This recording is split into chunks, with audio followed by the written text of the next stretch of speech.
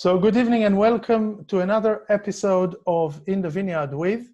Tonight, for our fourth session dedicated to South Africa, my co-host, Kathy Van Zyl, Master of Wine, and myself are hosting a group of passionate winemakers that will tell us all about Methode Cap Classique, MCC, or Cap Classique in short now, the traditional made sparkling wines of South Africa. Our guests this evening are Peter Ferreira, Mr. Bubbles himself, cellar masters for 28 years in Graham Beck.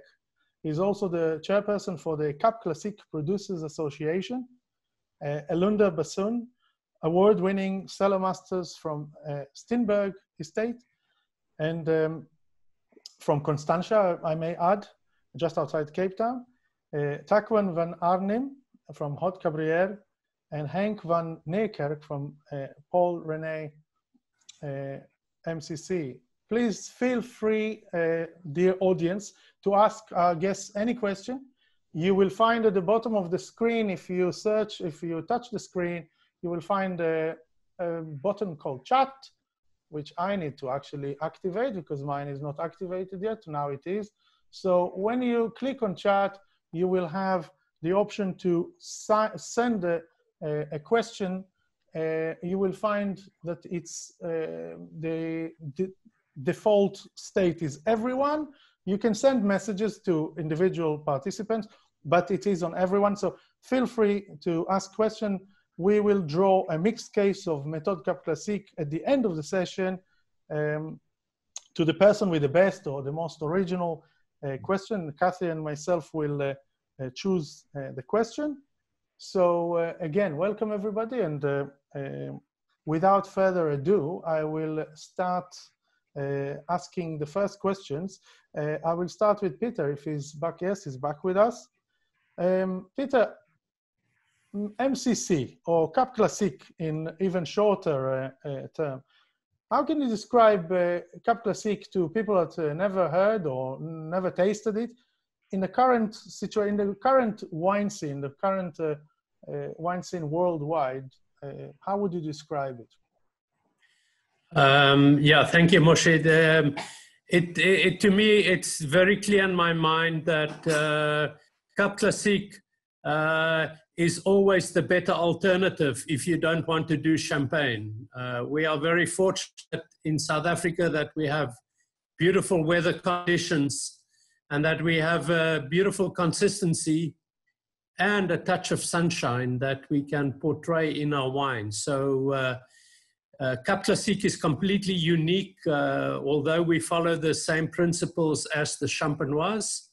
The reference used to be Methode Champenoise, but it became a restricted name and we had to find an alternative.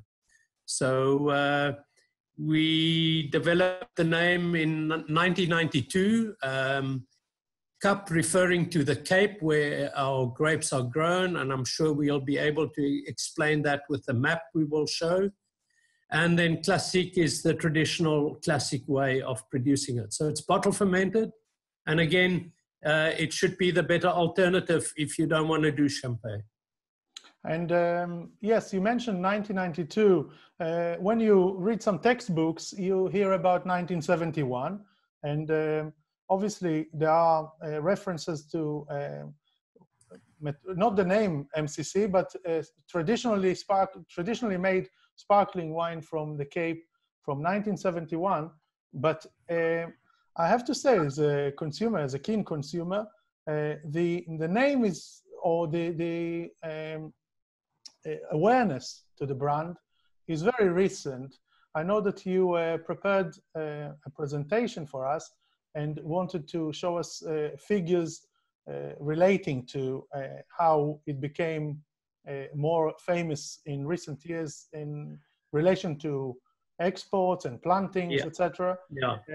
Before you mentioned the map, so just before we go to your presentation, I wanted to show just everybody just a bit of your orientation, just where we are. I normally start the sessions with that. It's can everybody see what I'm pointing here? Can you see that? Yeah, okay. Yeah.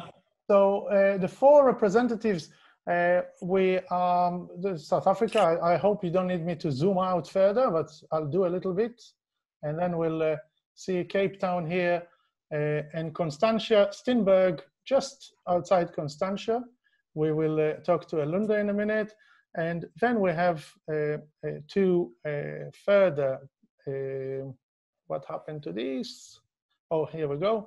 The Haute Cabriere from French Hook, and the Peter that is talking to us now is Graham Beck winery. And last but not least, it's why am I showing both? Hold on, just a minute. Yeah, Paul René, that is the furthest to the east. So I will we might refer to this map again at some point when we want to show variations or topography or individual vineyards. But Peter, the stage is yours to continue with the talk about the emergence of MCC. Yeah, just Moshe, just prior to the tasting, it's really, next year is a huge celebration for Cap Classique. We are celebrating 50 years of Cap Classique in South Africa.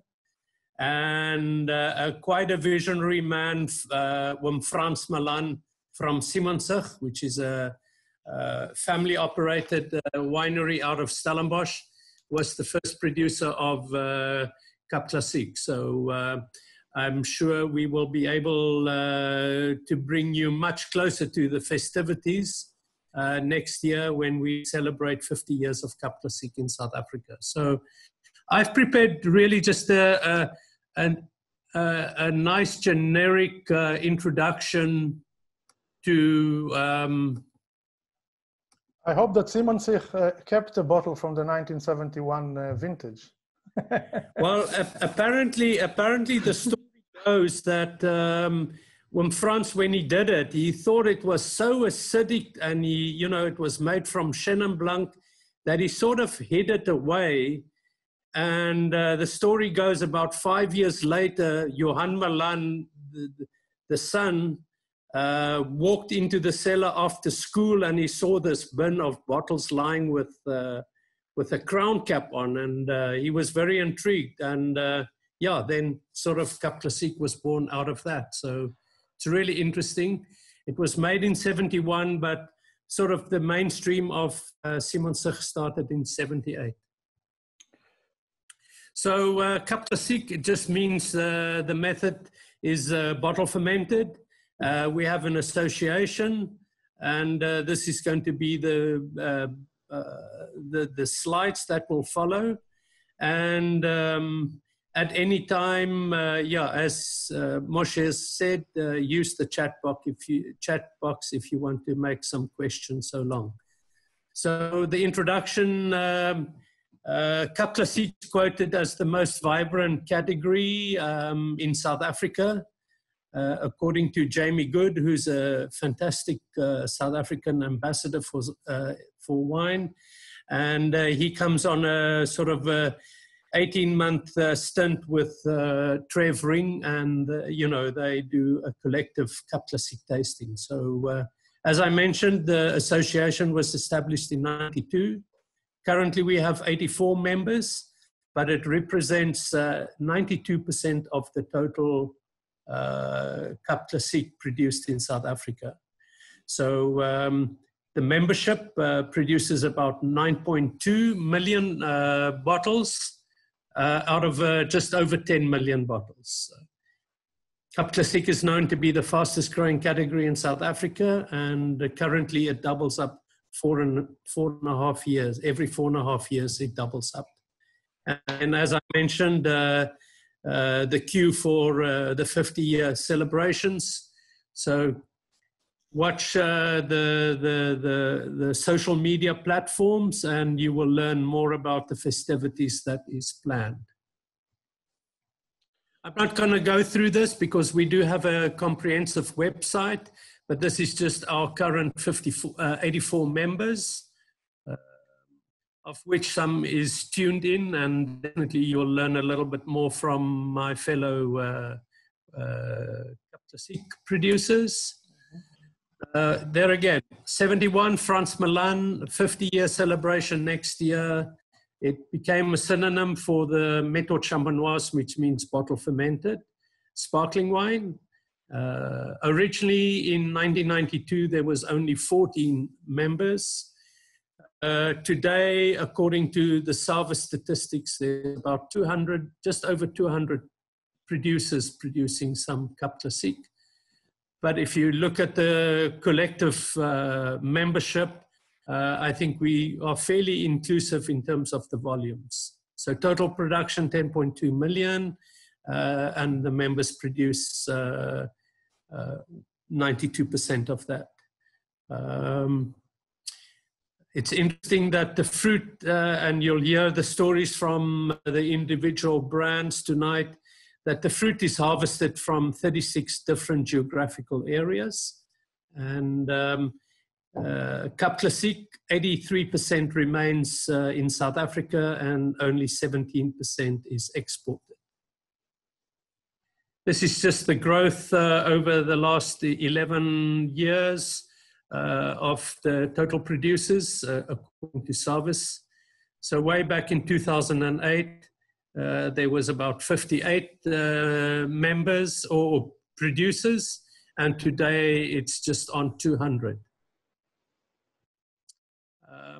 This is just to give you a little bit more insight to the bottles produced versus that of standard sparkling wine. So blue is the Cap Classique growth. And you can see there's been a very significant change, really came only as late as 2013 when we started to jump quite nicely. And you can see the trend of sparkling wine, the orange lines is definitely dramatically coming down. So at some point, I think Cap Classique will be more popular than the general impregnated sparkling wine. Am I allowed to ask questions now, or can I hold until later, Peter?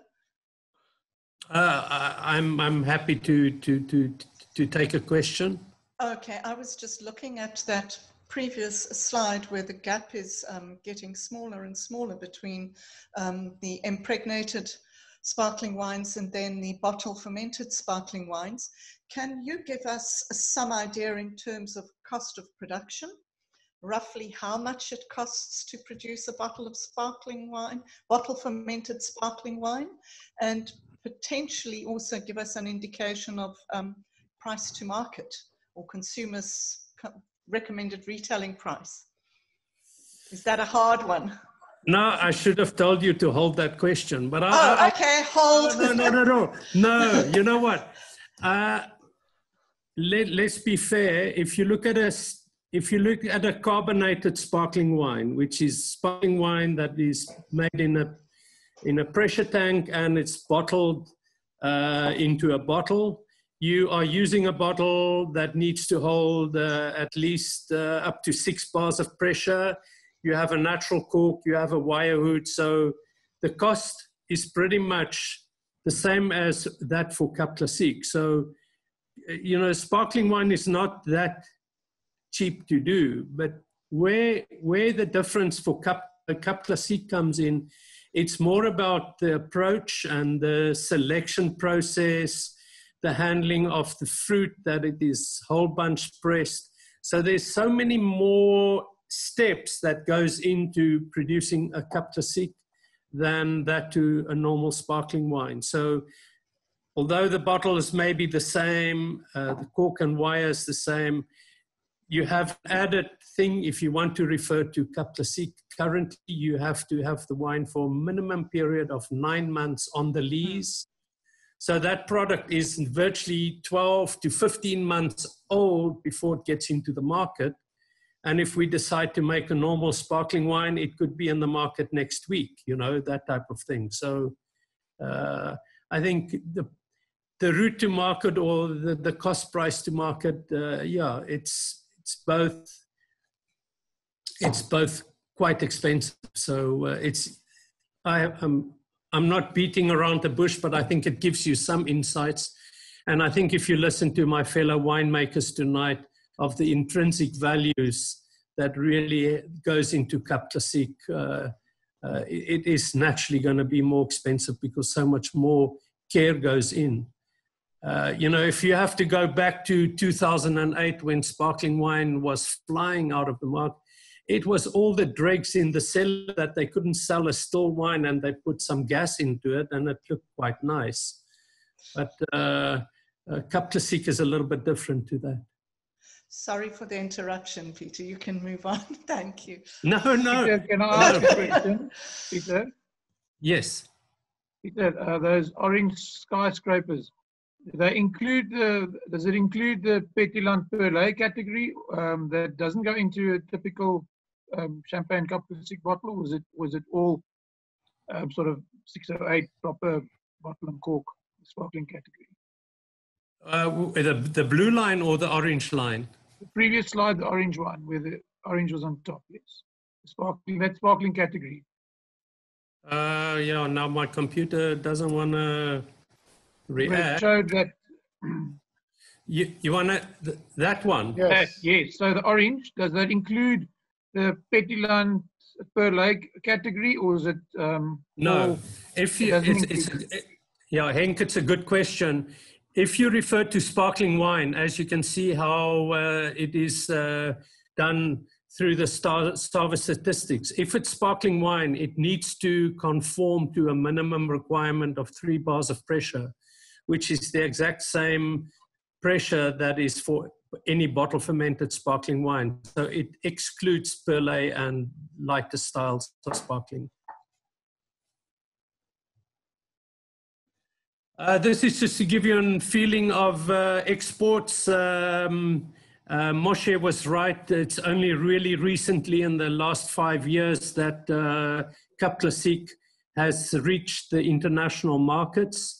But again, you know, it's only 17% of total volume that goes out to the international markets. You would therefore find somebody like ourselves, Graham Beck. We have a ratio of a 50-50, 50 local, 50 export.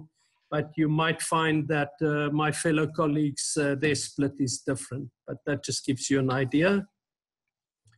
I'm not going to bore you with this. This information is available through Moshe. But the UK is South Africa's #1 Cap Classique importer, followed by USA, Sweden, Netherlands, Germany, and Japan, if we just take the top 6. And these are figures which is relevant. It's 2019 versus 2020. And you can see the UK is growing very healthily in double digits. America is really battling. Sweden is related to tenders, and not many tenders has come South African Cap Classique way. And then there's a little bit of growth in the Netherlands and the rest of Europe. Well, the huge increase in Estonia of 24%.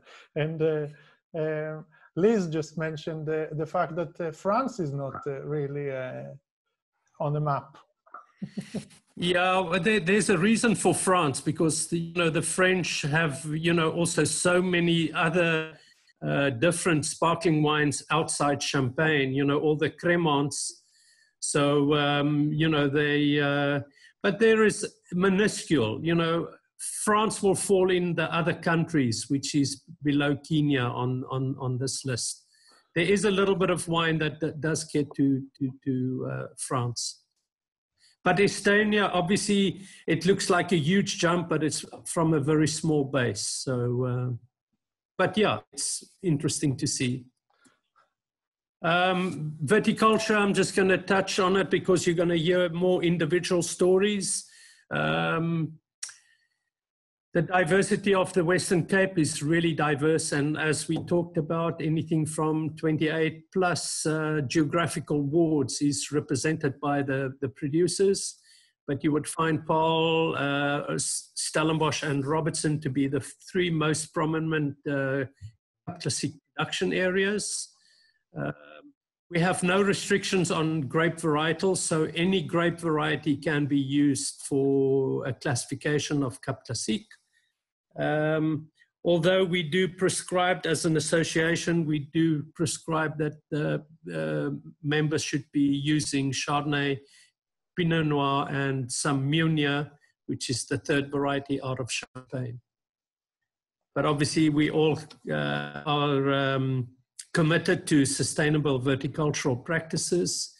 We have a certification ruling on our actual, there you can see the sticker.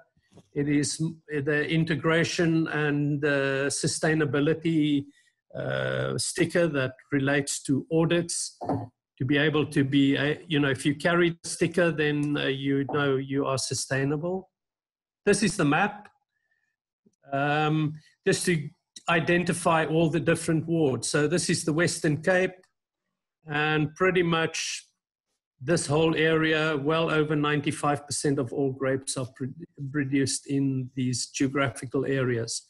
We used to talk about regions, but now they are breaking down the regions into much, much smaller demographics, which is really good and ideal. You can see the current wards in the regions are now standing at 91. So, Moshe, I don't know if you want to touch on the map, no, but we can. The map is fascinating because every time we do a session about, when South Africa, we done one just on Stellenbosch Cabernet, and we found so many variations between the wards. So to talk about MCC from the entire country is fascinating to hear, and we can just talk about the different wards and the different regions and what they can bring into the mix, even if we just concentrate on the traditional grape varieties of Chardonnay, Pinot Noir, and maybe, you know, Meunier. But it will be fascinating to hear. Maybe when we talk individually to the grower, to the cellar masters, we can hear a bit.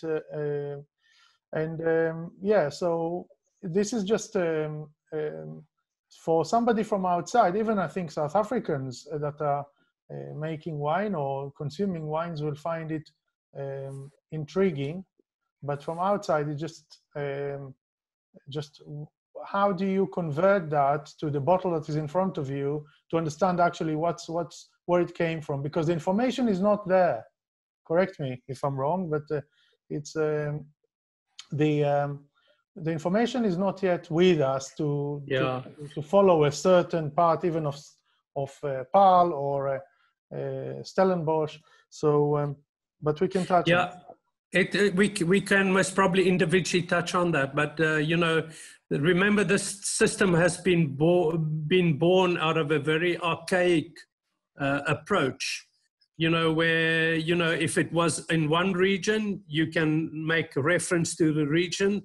But now, as soon as you take one region and you take a little bit of grapes from another region, you can only call it Western Cape. So these fights continue, but now, you know, at least you have, where we haven't had in the past, we now have 91 different individual little components that we can refer to. So a little bit more out of that in the individual stories.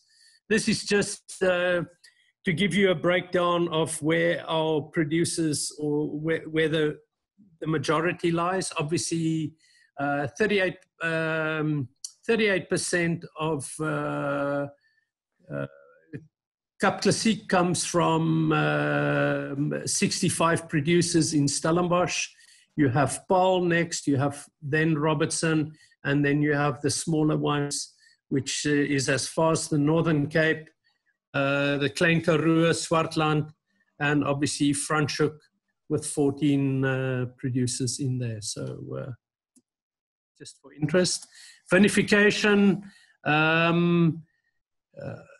there's no control, but we do prescribe that all members should be doing whole bunch pressing, and you'll hear the individual stories on that as well. We allow stainless steel and wood fermentation and maturation. Interesting thing is that the legal requirement is 9 months on the lease currently, but as from the vintage 2021, it is moving to 12 months. So we believe that is a step in the right direction to make sure that we get much more yeast complexity into Cap Classique. So from 2021 onwards, the wines or Cap Classique that will be declared from the 21 vintage is 12 months minimum on the lease.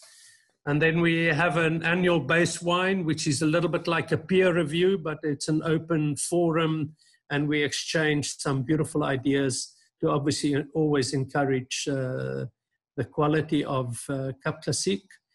Another requirement is a minimum of 3 bars of pressure, which I've mentioned before. And there is definitely a white paper out that we do believe we could most probably classify Cap Classique into different tiers, but that is still work in progress. Next year's celebrations, 50 years, to keep that in mind. Stylistically, it's nothing different to that of Champagne. There is Blanc de Blanc styles, which means it's made only from white grapes. There's Blanc de Noir only from red grapes.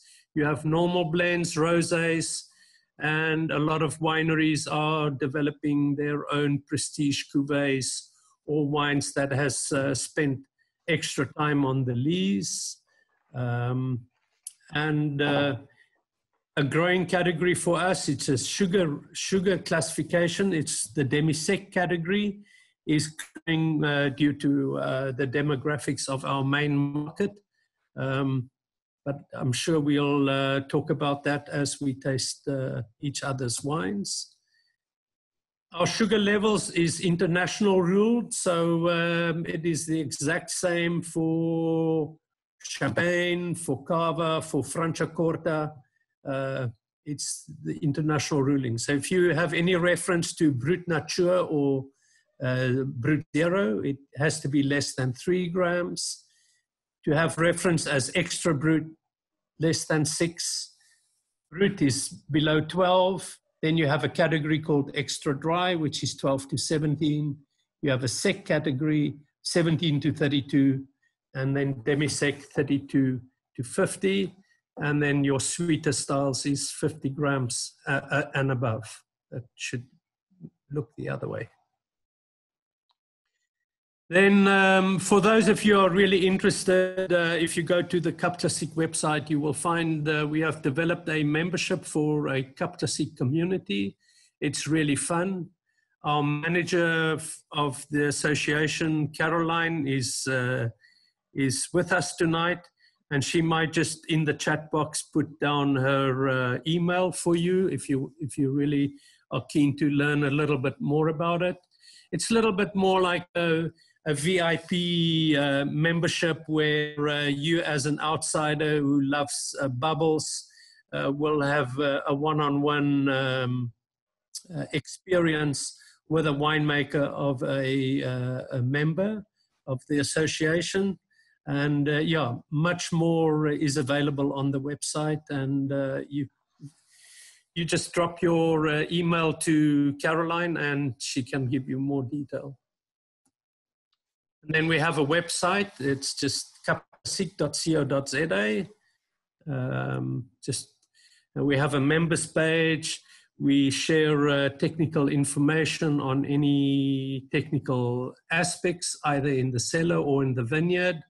And then whenever we have a collective tasting, all the tasting notes will appear for a reference going forward. And then we have declared 1 September in South Africa as the International Cap Classique Day. So those of you who are on social media, you'll start seeing it because we are 3 weeks away from having our International Cap Classique Day. There you have the details. So I hope it gives you a good foundation to what the Cap Classique is about. And I'm sure by now we're all thirsty. Yes. Okay, so Yes, we heard about, and some of the questions, excellent questions. Thank you for the questions that were answered. Thank you for answering them. Whoever answered to questions about harvesting, machine against versus hand harvesting. So we believe, just for everybody to, if your chat box is not open, that it's stipulated that the harvest should be manual, and whole bunch press is stipulated, I believe. Alunda, you can confirm that. Whole branch. There's no specification about the type of press, unlike champagne, for instance, where it has to be the cockard press. They can use in South Africa whichever press they prefer. So we'll give Peter a bit of a rest. And before I ask more individual questions, I think we have 4 wines that we want to touch on, and 4 growers that will highlight the stories of their estates and wines. I'll start with you, Lunda, ladies first, and Steinberg. And yes, Kathy is showing us the Steinberg bottle, which I have here too, and the Chardonnay. So tell us first, Lunda, just a little bit about yourself, your background, why you're so passionate. I know you're passionate about sparkling wine and MCC, and what's in the glass. Yes, good evening. Thank you, Moshe, for the opportunity. Can I just check, am I sharing my screen with you? Can you guys see the presentation? Not yet. I think you need to double click on it. Okay.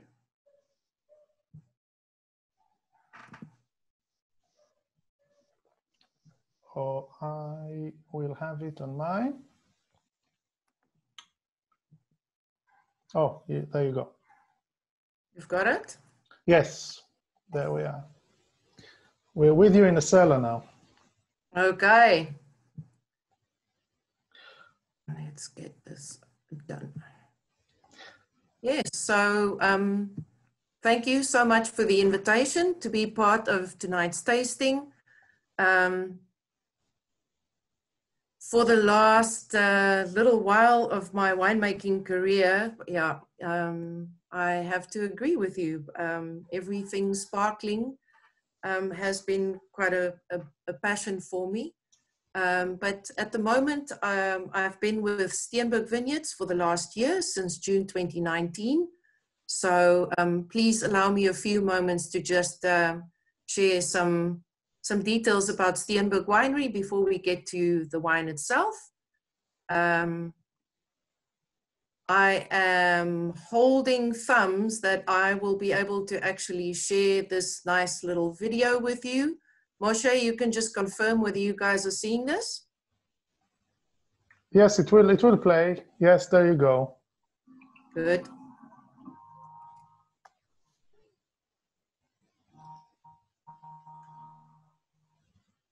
The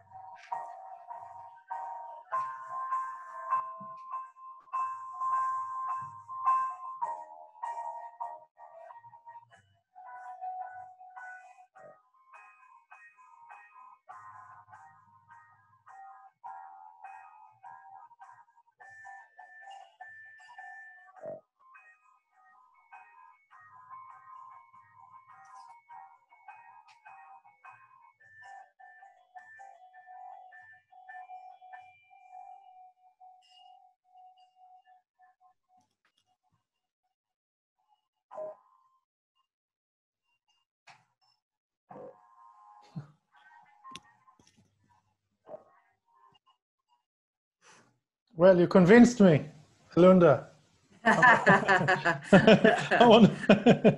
on the first plane. We just mentioned before in a map that you're the closest to, obviously, Cape Town, that is a massive tourist destination. But Yes.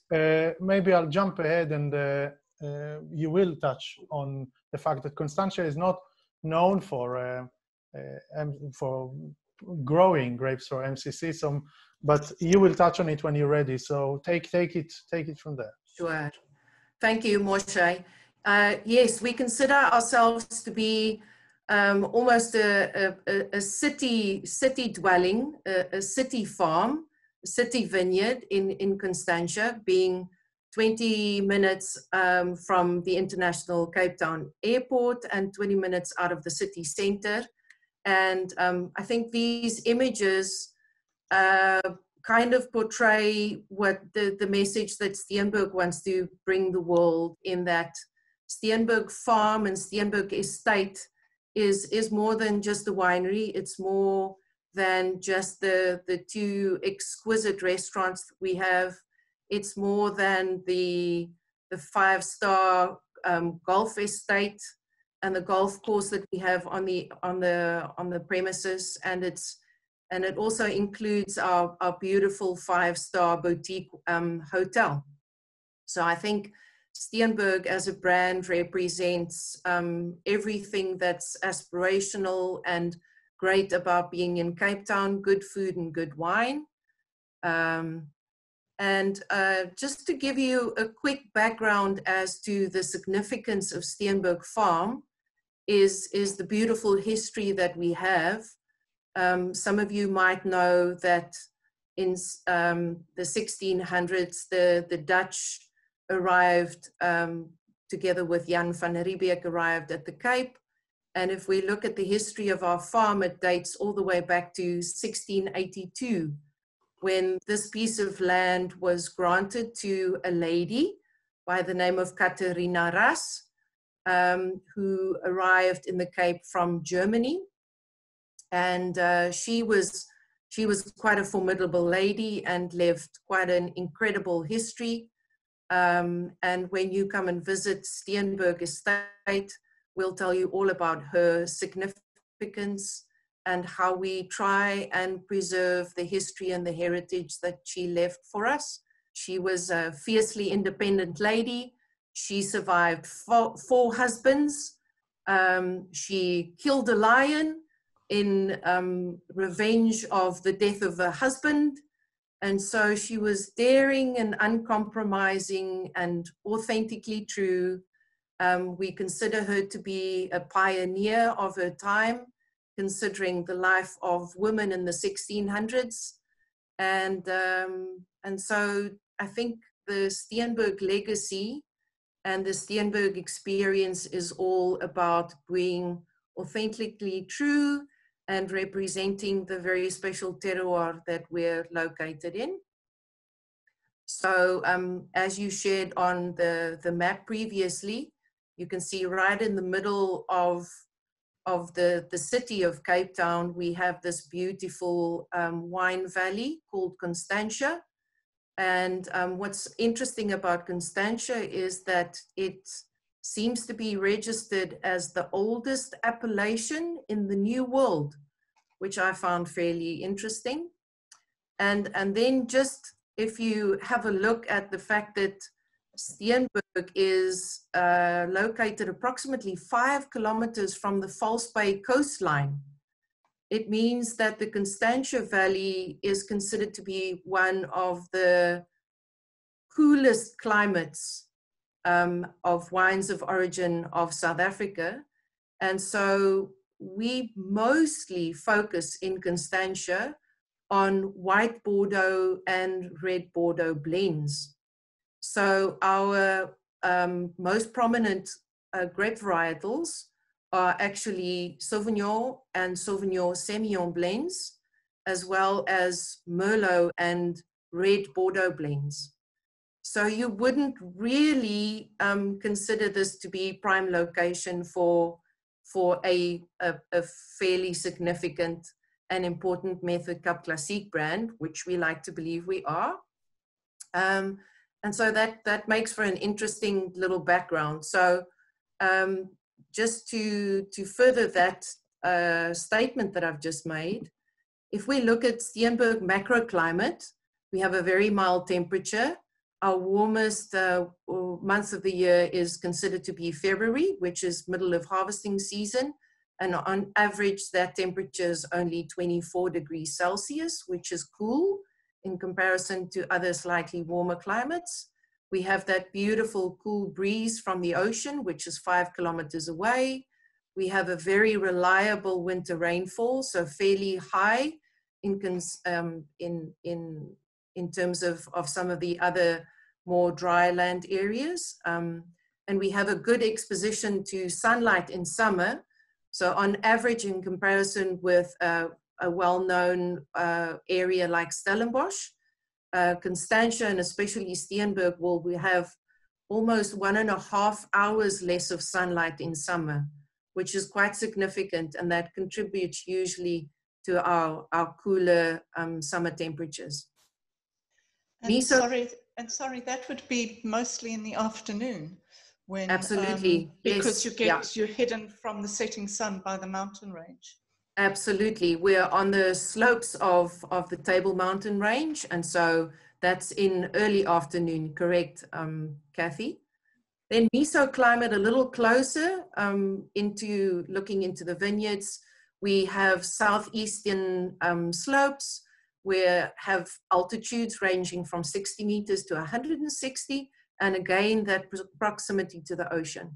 And so for all these reasons, as I mentioned, Sauvignon Blanc and Bordeaux Reds are mostly what we kind of our claim to fame in the Constantia Valley. And for Steenberg, we created a unique opportunity where in our younger Sauvignon Blanc vineyards that still need a little bit of time to grow and develop into our premium Sauvignon Blanc still wines, we've created an opportunity to produce a sparkling Sauvignon Blanc. And what makes it fairly unique in the sparkling category is that it's bottle fermented. So it's not a carbonated Sauvignon, it's bottle fermented because we believe that that adds to the quality of the product, and also because our production environment is set up to produce our Blanc de Blanc and our Pinot Noir Cap Classique. And so we felt that that was almost the easier route to go rather than do a carbonated Sauvignon Blanc. So what's interesting about the Steenberg Cap Classiques then is that our Chardonnay and Pinot Noir vineyards that we tried planting on the farm a few years ago did not initially thrive in our cooler climate because of the windy southeasterly conditions during the ripening season. And because of that, the decision was made to actually buy in grapes from other origins as Robertson and Darling for our Cap Classiques. And then how do you make the Cap Classique in the cellar at Steenberg? So can you talk us through the harvest and the logistics of getting grapes from Robertson, which is, I suppose, a good 2 hours drive away, if not longer? And Absolutely. How do you protect the grapes and then bring them into the cellar to make the wines? Yeah, Kathy, that's a very important question. I think most of the other guys on the panel tonight will agree that if you buy in grapes for Cap Classique and it's not from your own farm, then the most important thing is to have a good relationship with your farmer and with your grape supplier. And so we're incredibly privileged to have a wonderful relationship with a long-term grape supplier from Robertson as well as Darling. And these guys start hand harvesting our grapes at the coolest morning temperatures while everyone else is still sleeping to make sure that those grapes arrive as early as possible. We, a lot of us these days, also because of climate change and because of the warmer summers, and again, with having great relations with these guys, they have the ability to actually also cool transport a lot of grapes between different wines of origin. So even if there's a lot of travel time needed, they take the greatest care to make sure that the grapes arrive nice and cool by using cooling facilities, cold storage, and even cold storage transport in some cases. So I guess it's all about having that relationship with your grape supplier. And then, of course, processing on our side starts as early, and that means early evenings, and we can go home early. So there's a little bit of a benefit there. Yeah. But yeah, long-standing and trustworthy relationships with good quality grape growers. And then can you tell us a little bit about, I mean, we're lucky enough to have the wine in the glass. I hope everybody else has got a glass of sparkling in front of them and they can pretend it's Steenberg. If they were tasting Steenberg in their glass, what would you want them to taste, Yolanda? Yeah, I'd love to just quickly get to that slide, Kathy. Yeah, so I think with our Blanc de Blanc, which is important for us, is that, oh gosh, let's see. There we go. Back. What's important to us is that this label and packaging and Blanc de Blanc from Steenberg has become quite significant and stand out in the South African category, and I think it represents the most beautiful characteristics of a bottle fermented Chardonnay, and in that it shows you beautiful acidity and zestiness and all those beautiful citrusy, limey characteristics from a Chardonnay, but with really nice evolution and a little bit of bottle age and maturity on the palate and the finish of the wine. I think the Blanc de Blanc category at the moment is quite trendy. Well, probably across the world, but most definitely within the South African category, Blanc de Blanc seems to be quite trendy.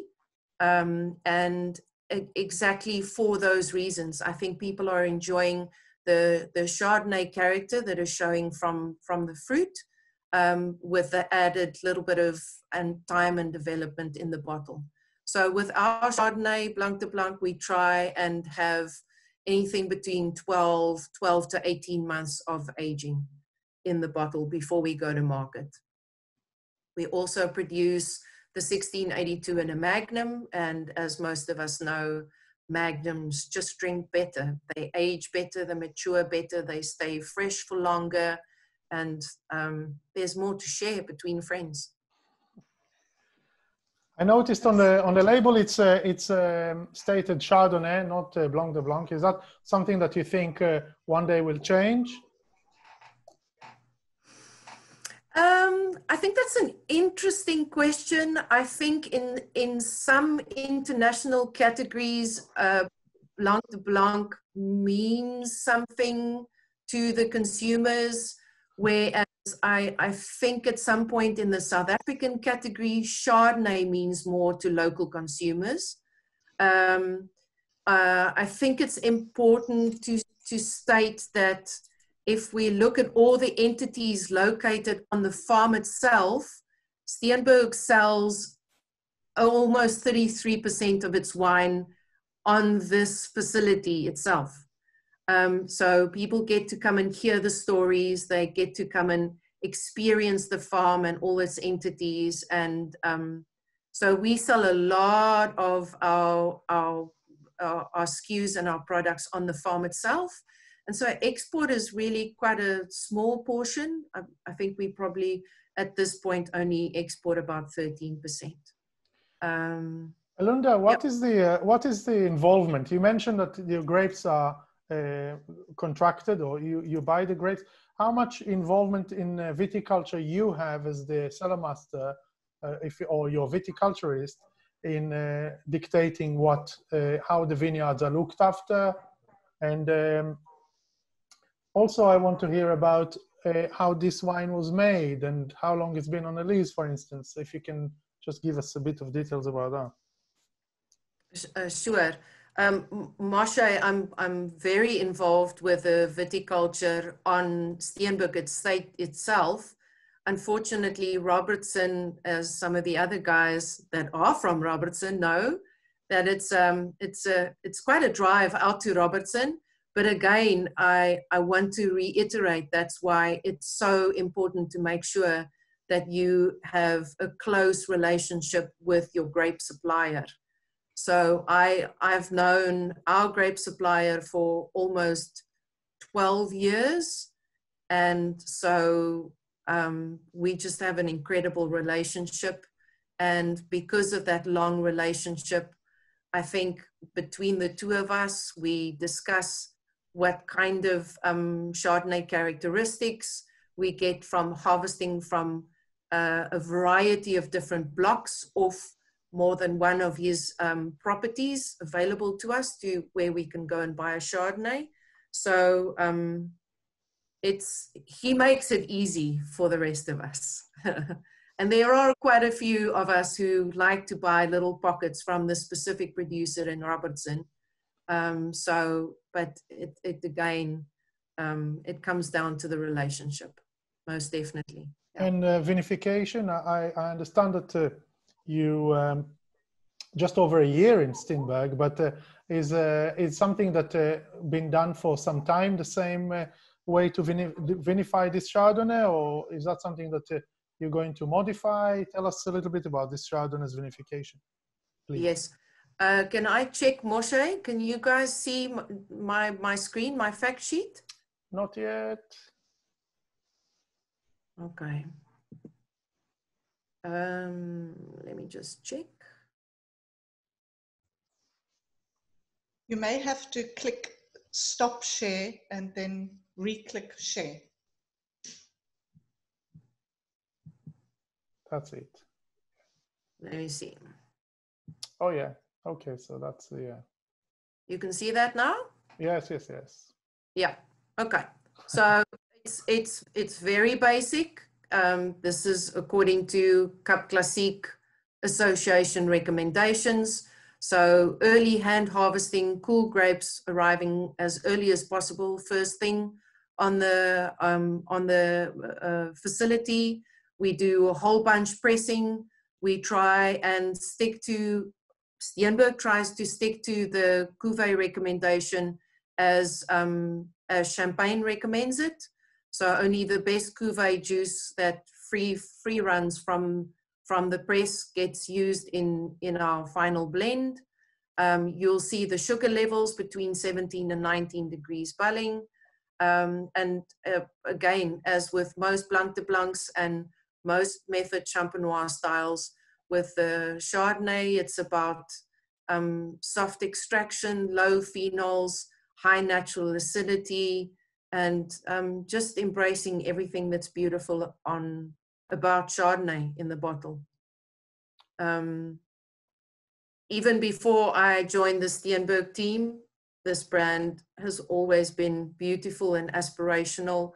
I think you would recognize some other champagne brands who also like to use yellow labels. I think maybe we like to think that we're the yellow label from Cap Classiques.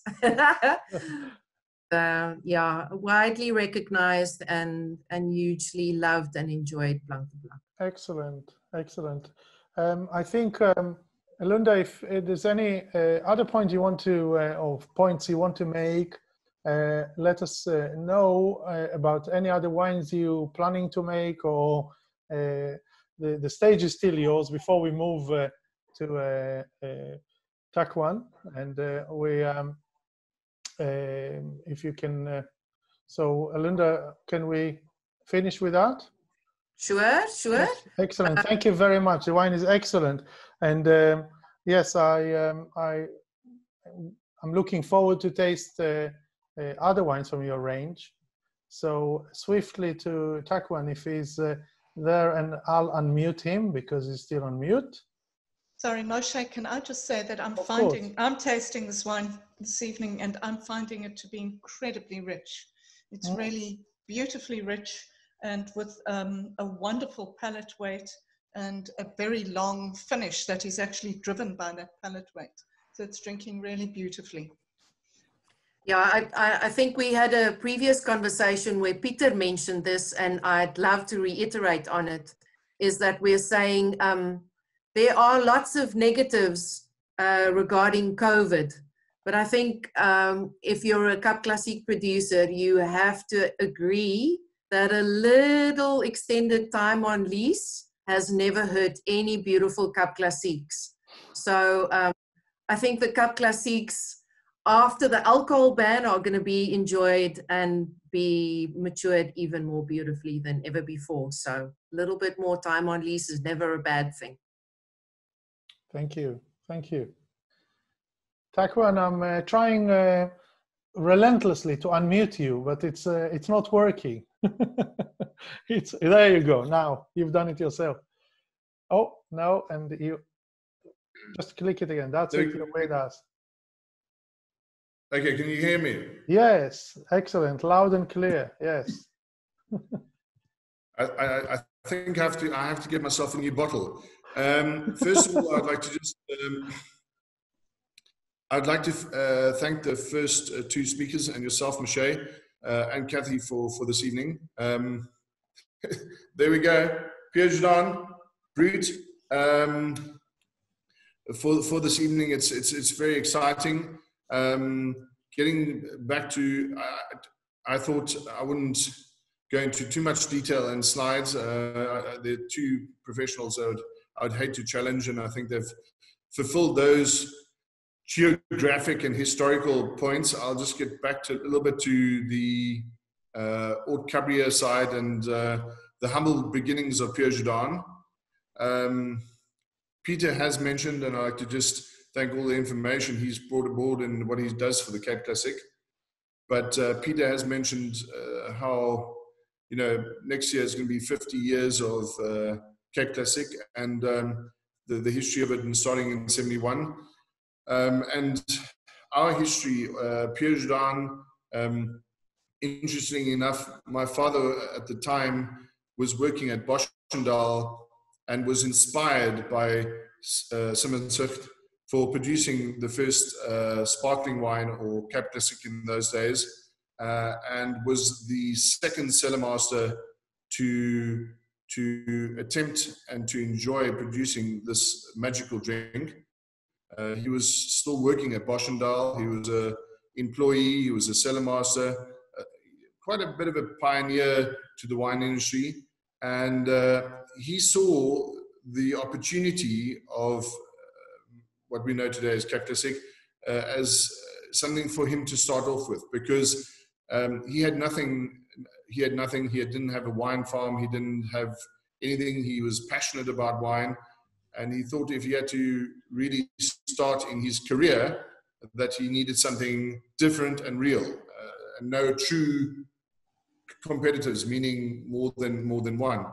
And that's why he broke away. And interesting enough, Peter was one of our first great members at Close Cabrières, Haute Cabrières today. Worked very closely for my father with years and was actually basically the third, if I'm getting this correctly, the part of the third team that was producing what we know today as Cape Classic. So we just focused on producing this beautiful wine, and here we are today. We still only today focus on Chardonnay and Pinot Noir. I mean, we respect, I know your question came up earlier about using different cultivars in South Africa. But I think when you start off with something as precious as champagne and you want to get it right, you start off on the ground rules, and they're grafted. you know, their weather conditions, Chardonnay and Pinot work the best for them. However, I think in South Africa and the Cape Classic Association, we've also realized that they are truly, if you look at Chardonnay and Pinot Noir, the two main stable grape varieties that really work for this style of wine, this sparkling wine that we are producing. And we have great pleasure in producing that. I'm the second generation running the farm with a great team. We are based in Franschhoek, and currently, yes, we are also part of a group that do source and get great quality juices and grapes from Robertson. However, we have got different or a special product that we are actually focusing to bring that back home to Franschhoek. But the wine we're enjoying tonight is our Pierre Jardin Brut. I was delighted that you really tasted it earlier today because you had a question.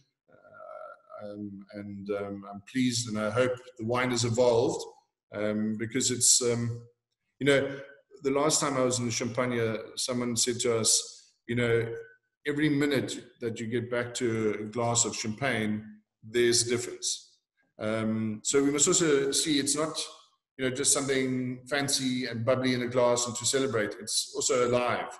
You know, it's such an interesting category of how do you enjoy it? Do you enjoy it extremely fresh? Do you enjoy it, you know, a longer time on the lees, cork maturation?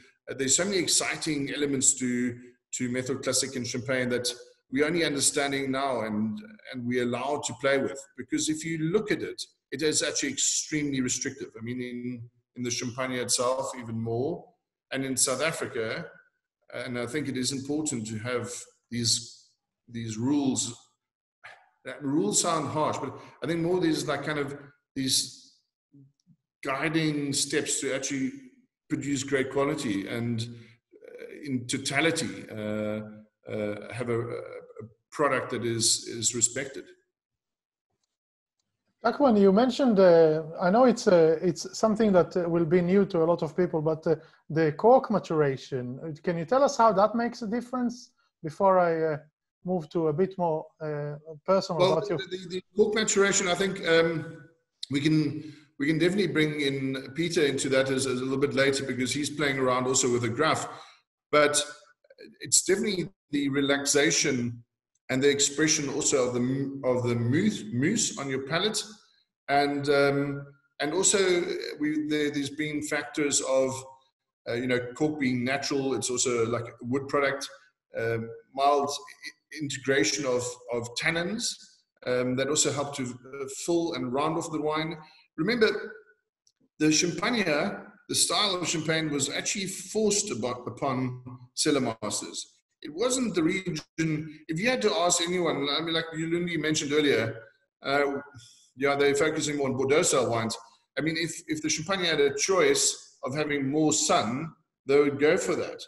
So they have come up with a technical way of almost taming a wine to be palatable, fighting against acidity, fighting against volumes.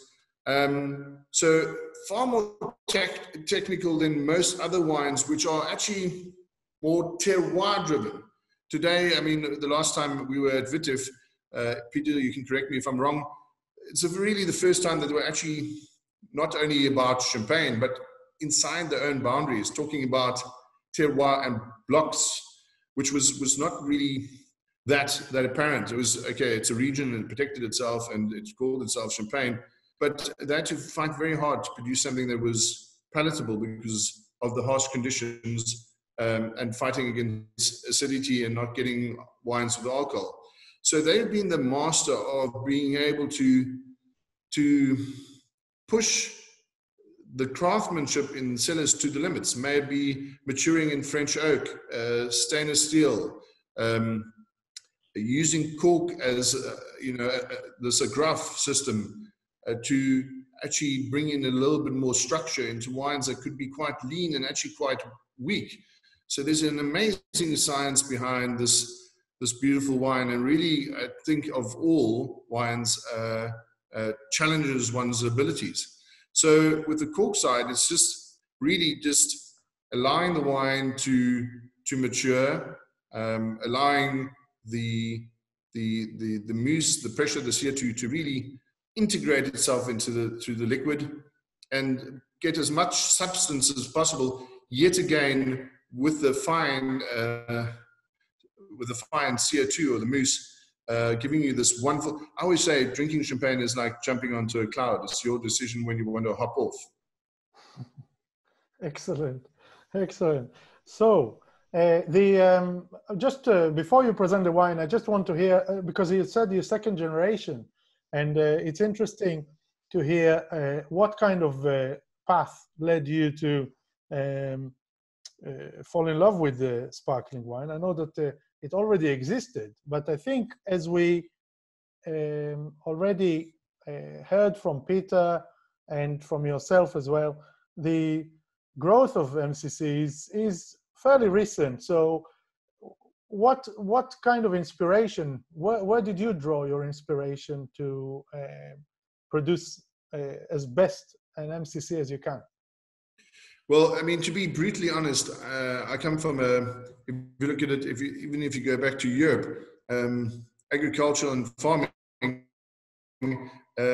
your children and your family and your wife are the first form of employment and staff.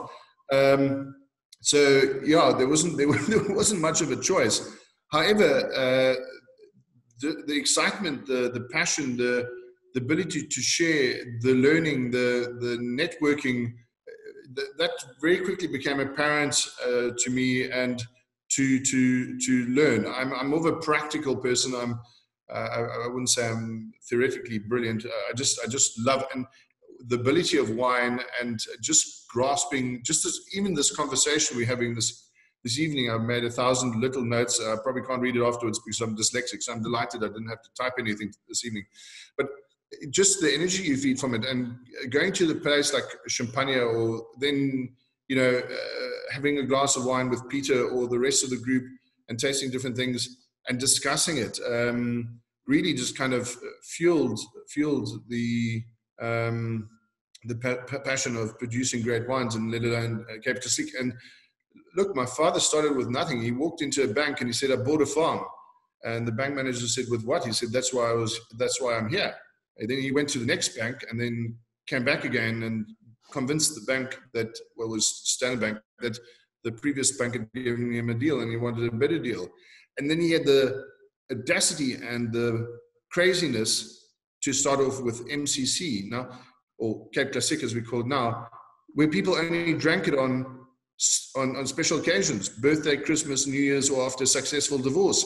So, I mean, Haute Cabrera has really been part of the whole journey of the evolution of Cape Classic, and it's becoming stronger and stronger, and mainly because we have been, you know, so regiment, and we've created a structure of this Cape Classic Association with a great chairman like Peter, and tasting wines together and making decisions and going forward and listening to one another.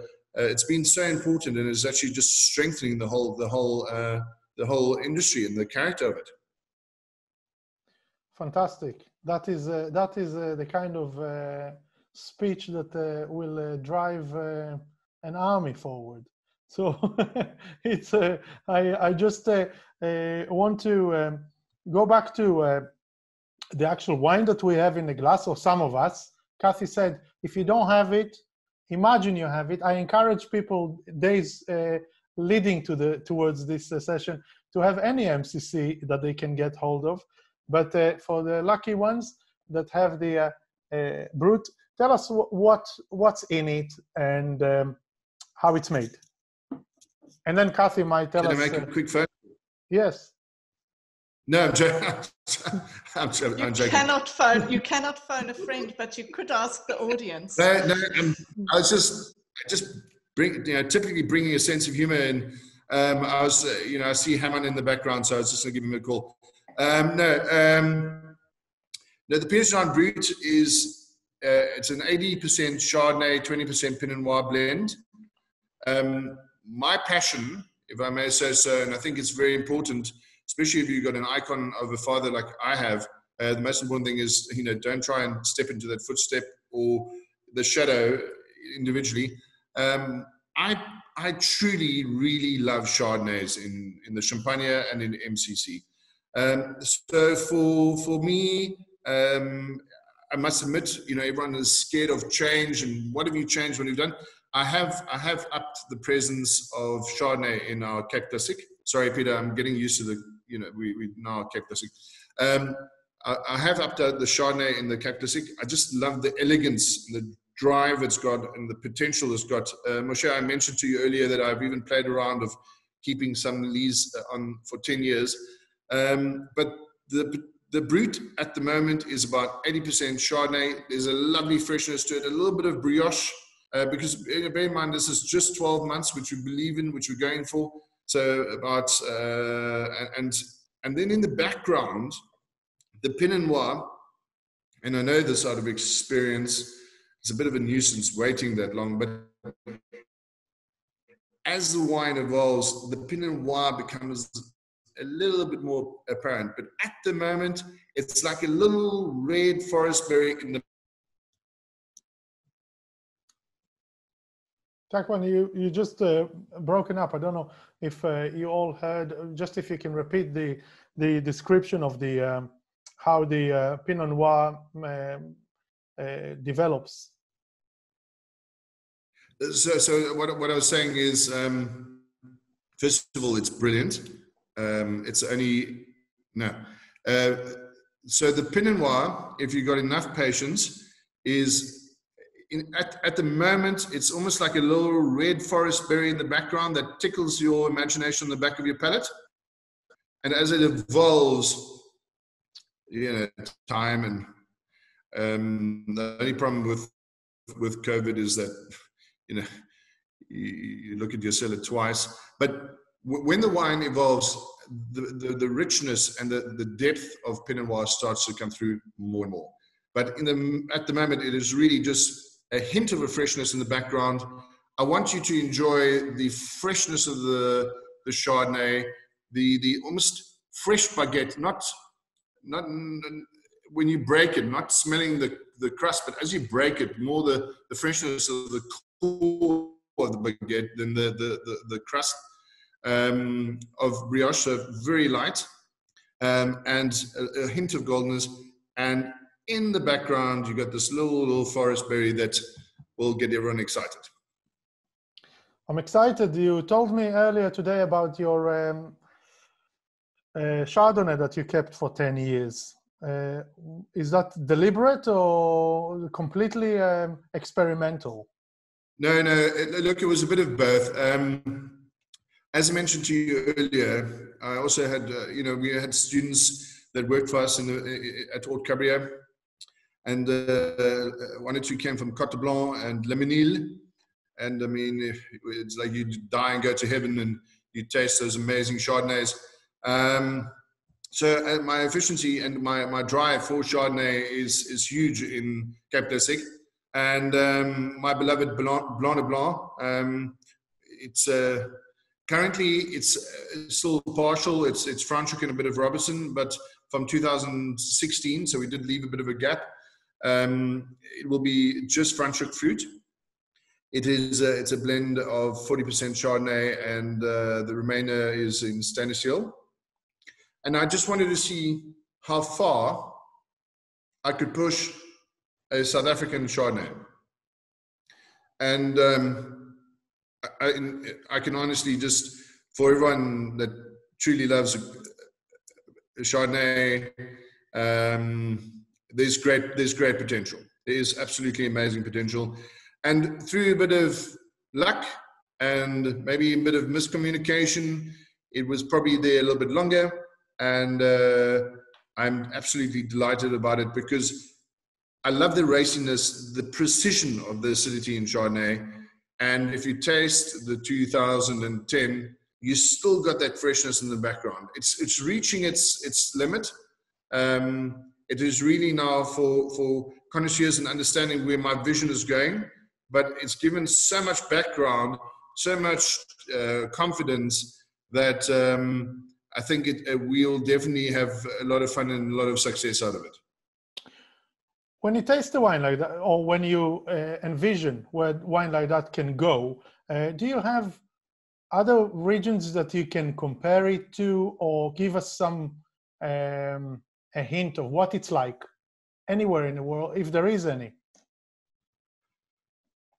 Well, I mean, you know, if you compare to the Champagne, which is probably the highest that you can ever go from, coming from Cote Blanc, and if you look at which we've never done in our cellar, particularly some of the others may have, you know, keeping reserve wines.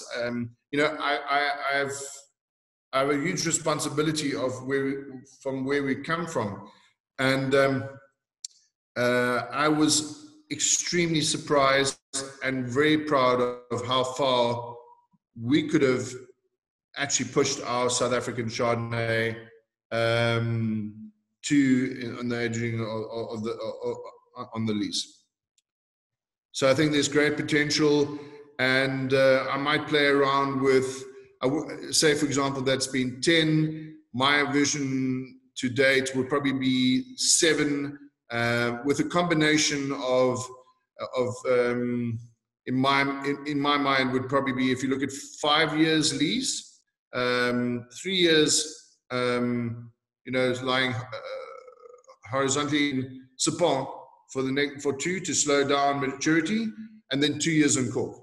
That is what I'm envisioning, and I really believe it's going to be an absolute bomb. Excellent.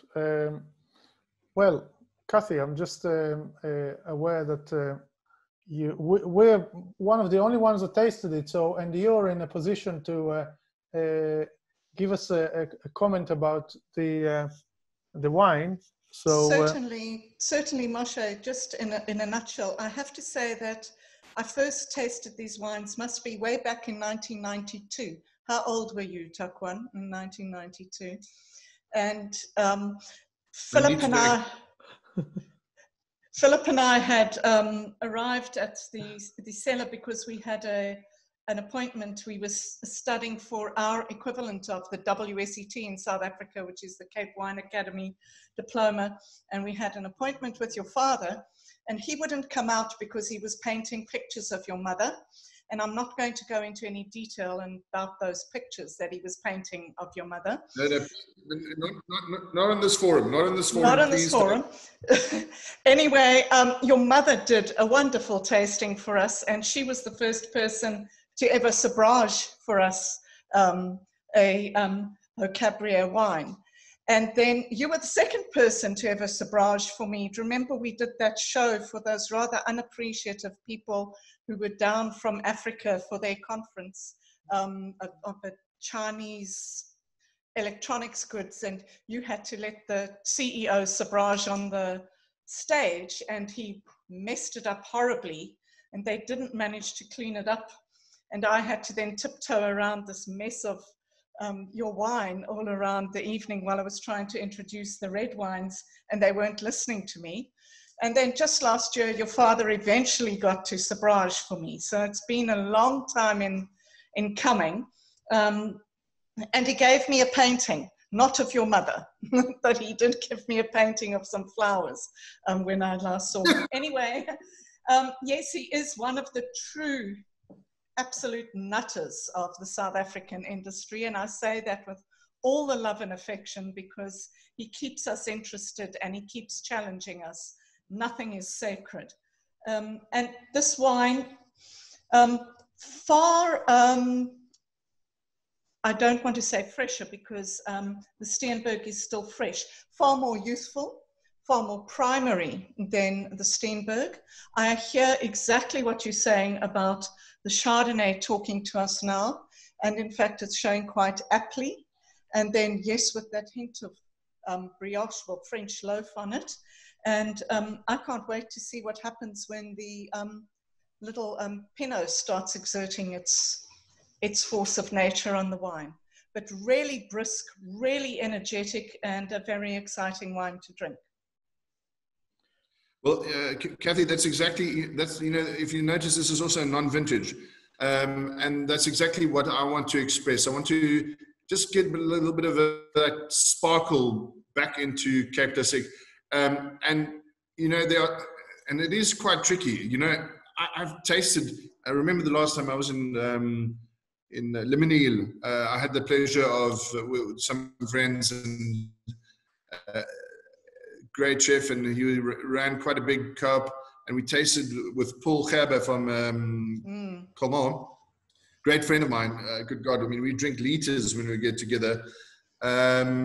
We had a dinner where we had a 81 Blanc Blanc. It was slightly on ullage, and there was, when they poured the wine, it was so golden you could have thought it was an amazing Akem. And there was one bubble that looked at you. It didn't move. You put the glass down and it was in the same position, and it looked at you. And we had an amazing rich dish. You can only imagine, and I don't give myself into trouble. Some good liver fried up, and it was brilliant. So, you know, it is champagne. When people ask you, it's quite really, you have to kind of understand. I made a bold statement once. Oh, this would be, to some beautiful ladies, this would be great with oysters. And she said, you know, do you even think I enjoy oysters? This is a champagne festival. So my aim for this beautiful wine is fresh, young, vibrant, gets you excited, gets the dinner going, and then, as we've proven over and over again, and Champagne has to fight with it. I mean, this whole COVID, I mean, I just read an article, there's like 1 billion bottles that haven't left the cellar yet. I booked the first flight out straight to the Champagne to go and help them out. I'm not going to charge them. I will do my own accommodation. I will, you know, hunt, poach, whatever, and I'll help them drink 1 billion bottles of champagne. But at the end of the day, we have to remind people that this is not for a special occasion. This is a wine that you can really enjoy with great foods, and it's a daily thing. Anyway, I still think that there are two other characters that have to talk a bit.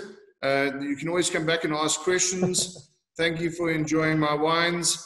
And if you're lucky, I might even play a note on my guitar later. I was like, you know, I was itching for it while Peter was talking. But yes. Thank you. Hank is, thank you very much, Takwa.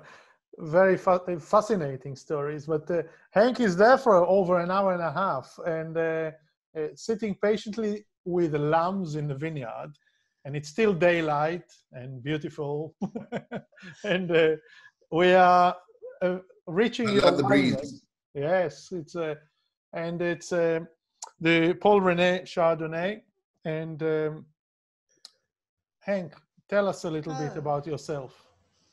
I'm glad, hi, Machi, I'm glad you're on the Chardonnay. I've also got the Rosé here with me, but I've been on the Chardonnay most of this evening. But yeah, I have to, that is the Rosé. Oh, okay. I'm so proud of my sheep there. You know how difficult, if you know a sheep trainer, you know, to get them to stand still for that long. You know, it hasn't been easy. I'm going to have to reward them. But nevertheless, hi to everyone. I'm Henk from Paul René. We're a small Cap Classique producer in Robertson. A lot of you have mentioned Robertson and the region and the significance to producing Cap Classique, specifically Chardonnay grapes, rich limestone soil. Before I forget, oops, okay, there we go. Okay, no, I'm just showing everybody where you are. Just a minute. Okay. So yeah, a bit of the where did Paul René start? It started in 2008. So my wife and I moved to a family farm in Robertson, and we had a dream, and we started producing bubbly. Our first vintage was in 2009. Started with Chardonnay, and it was released in 2012. There was a Blanc de Blanc 100% Chardonnay. It was called Brut. We can talk about that later, but it was 100% Chardonnay. And 3 years after that, we started with the Brut Rosé, which is 75% Pinot Noir and 25% Chardonnay. Just to show you, I picked this up. It was in the vineyard today earlier, and this is really A lot of people spoke about Robertson and being a good region for Chardonnay for Cap Classic. This is a piece of limestone rock. You walk around in the vineyard, you trip over it, you pick it up. But it's quite common. You don't have to look very far to find this. I think that's one of the reasons why so many people source their grapes from this region. You get smaller, finer pieces, etc. But yeah, the limestone soils here are quite common. So yeah, I specifically took that picture today with the sheep in there because sustainable farming is quite a passion of mine, and so those sheep are grazing. I mean, I took the photo from the stoep of the patio by our house, and they are grazing in the vineyard in front of our house in the Pinot Noir, and they get to eat whatever's green there. So it's something we're trying now. A few people are doing it, and I'm excited about that.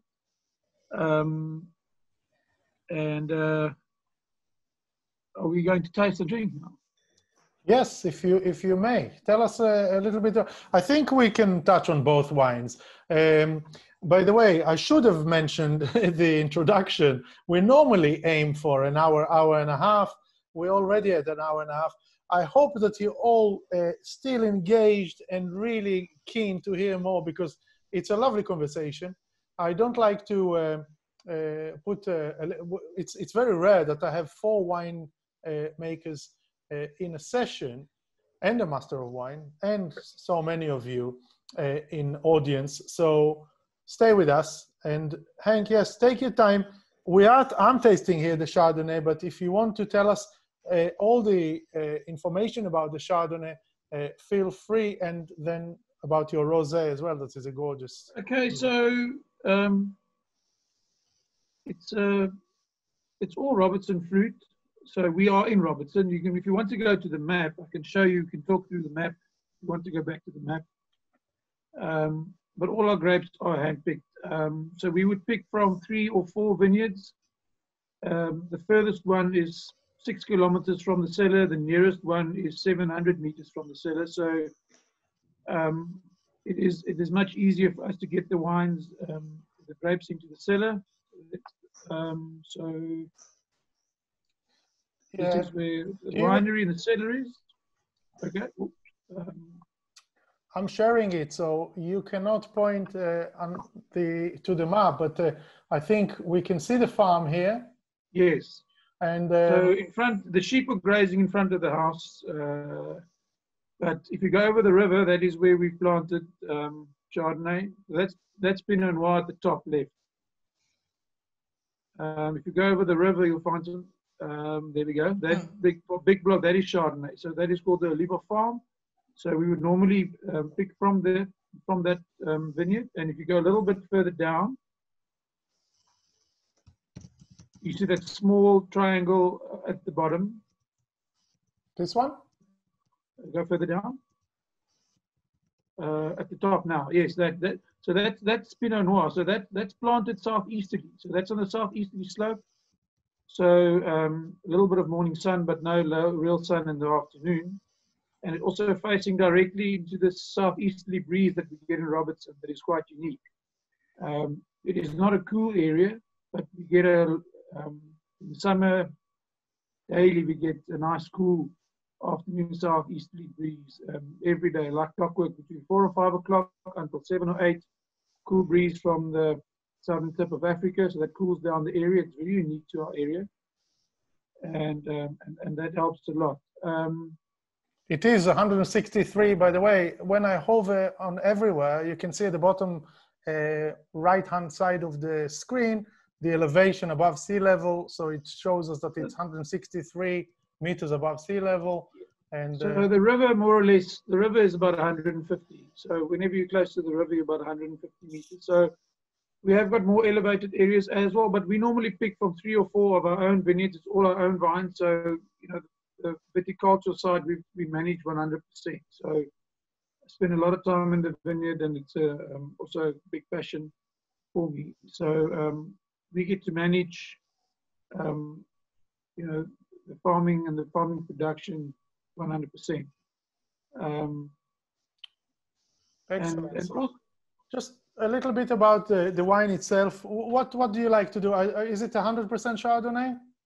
It is 100% Chardonnay. It was, you know, when we started, we had ideas of what should we do. So, you know, as we've all mentioned, our great area it is for Chardonnay. So that was a bit of a slam dunk for us to start off with Chardonnay. I mean, to produce good Chardonnay in Robertson is almost, so it's like finding a good pub in England. It's really easy, you know. So there's a lot of good Chardonnay in the area. So also, you know, I from the beginning liked the style of the Blanc de Blanc. So that for me was my favorite in starting. So yeah. So how long has been on the first vintage? Because we always handpicked. The first vintage we cooled the grapes in the cold room beforehand. We did a lot of, but now we don't do that anymore. But we do a whole bunch of press and spend a lot of time sorting the grapes. So we've got time to do that because it takes us 5 minutes to drive the grapes from the vineyard to the cellar. So what is the lease aging regime here? Normally not less than 24 months. It's never been less than 24 months, but it has. But now, as a few people have mentioned about COVID, and Peter mentioned earlier about the possible two-tier system in Cap Classique. So we are now our next engorgement. So we're drinking now 2016. So our next engorgement, our 2017. Yeah, boy. Our 2017 will be 36 months on the lease. So there is one significant change to our style going forward. It has always been a minimum of 24 months, and that's what you are tasting now. But we've managed over time. We've always planned to try and increase our lease time, our lease period over time. But we've never had the stock to do so. We're a small producer, but we have managed to increase our production. And if ever there is going to be a premier class in the Cap Classique, Paul René definitely wants to be in that category. So this what you're tasting now is 24 months, but our next engorgement going forward will be 36 months. And what do you do with your rosé? I tasted a few days ago your rosé, and again, it's very soft, but it has a beautiful weight and beautiful balance. Well, we do the same. We follow in a way the same recipe as with the Chardonnay, but it's 75% Pinot Noir. So we press that lightly, and we have separate fermentation for our two Pinot Noirs, and we blend after fermentation. We will blend with 25% Chardonnay. And then it's also, again, this was 24 months on the lease, and it's fairly dry for a rosé. It is in the brut category, but it's fairly dry. So.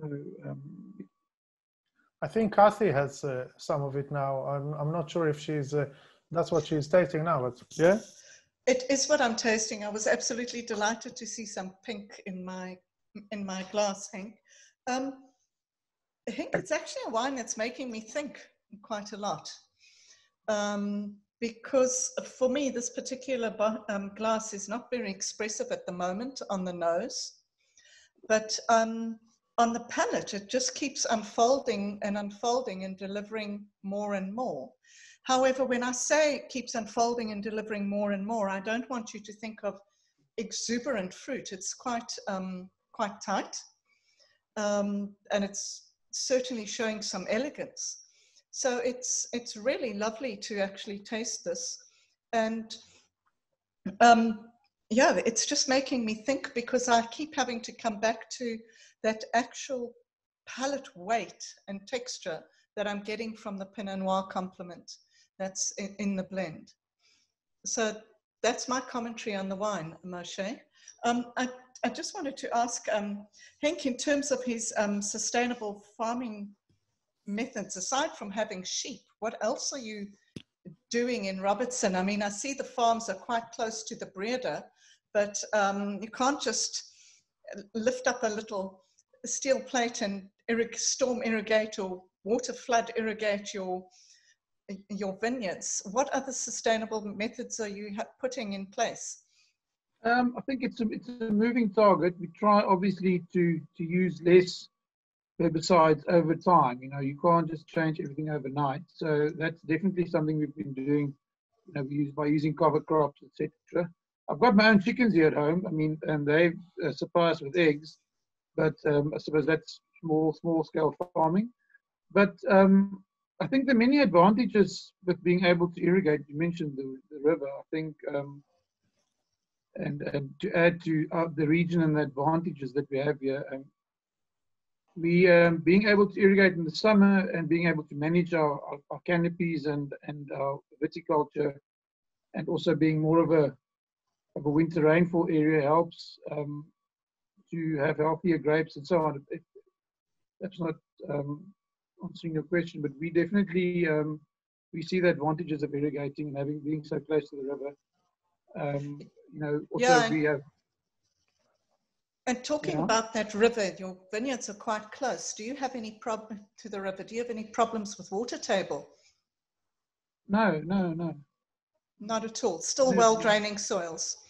Yes, absolutely. Okay, that's good. Oh, and then the other question I had, Moshe, but I suppose this might be a time for when we speak to people who make Pinot Noir. Just a qualification. You have the Pinot Noir that you've planted is Pinot Noir that's suitable for sparkling wines. It's not like Pinot Noir that's more suitable for red wine production. We planted specifically for sparkling. Okay, I'll shut up now. It's okay.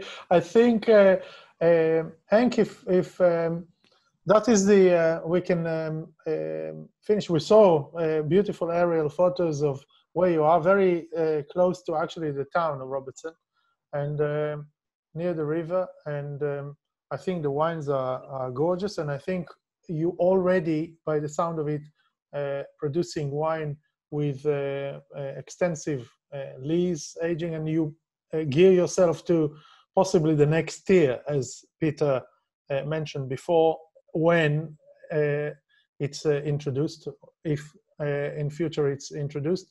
So that brings me to Peter. That is as I mentioned before, the chairman of the Cap Classique Producers Association, and the best ambassador, or the most renowned ambassador of Cap Classique in the world. And Peter, we have wine here that is your Blanc de Blanc from 2015. Kathy, am I right? Are we synced on that? Yes, yeah, I think so. I think that's what you've got. It's 2015. Blanc de Blanc, yeah. Yeah, I seem to disappear. Yeah, no, it's fine. Yeah. The bottle is still. Don't worry, I'm somewhere. Yeah. Well, welcome to the graveyard session. No, I'm just joking. Just checking that everybody is awake and things like that. I've really enjoyed it so much, listening to my fellow winemakers producing these incredible bubbles. So mine is going to most probably be a little bit more of a picture story, and just really summarizing, really. And I know each of those who've spoken tonight shares the same philosophy to it. And obviously this is a Grainbeck philosophy, which, you know, we've developed over 30 years. I'm the sort of the founding cellar master at Grainbeck. So I'm still here to tell you and, you know, live the story of Grainbeck. And it's most probably better just that I do it with a little slideshow. And it will really summarize and most probably answer a lot of questions that has been asked. There's been some fantastic questions, but might provoke a little bit more. So bear with me a little bit, and I'll keep it short and quite concise, and rather take it as question and answer sessions. My motto in life is I'm in search of the perfect bubble. You would think, and Takwan gave me such nice kudos earlier. Really, it's, if it wasn't for Achim, you know, most probably to lay the foundations for where I am today, it would have been much more difficult. So I spent 7 amazing years with Pierre Jordan, and then one day I was invited by Graham Beck to come and see a farm in Robertson. And yes, it's a little bit of a legacy that we have developed, but a fascinating story. So one would always ask, is there such a thing as a perfect double? Well, in 30 years, I'm getting closer, but I have not smoked a cigar yet. So even if it's locked down.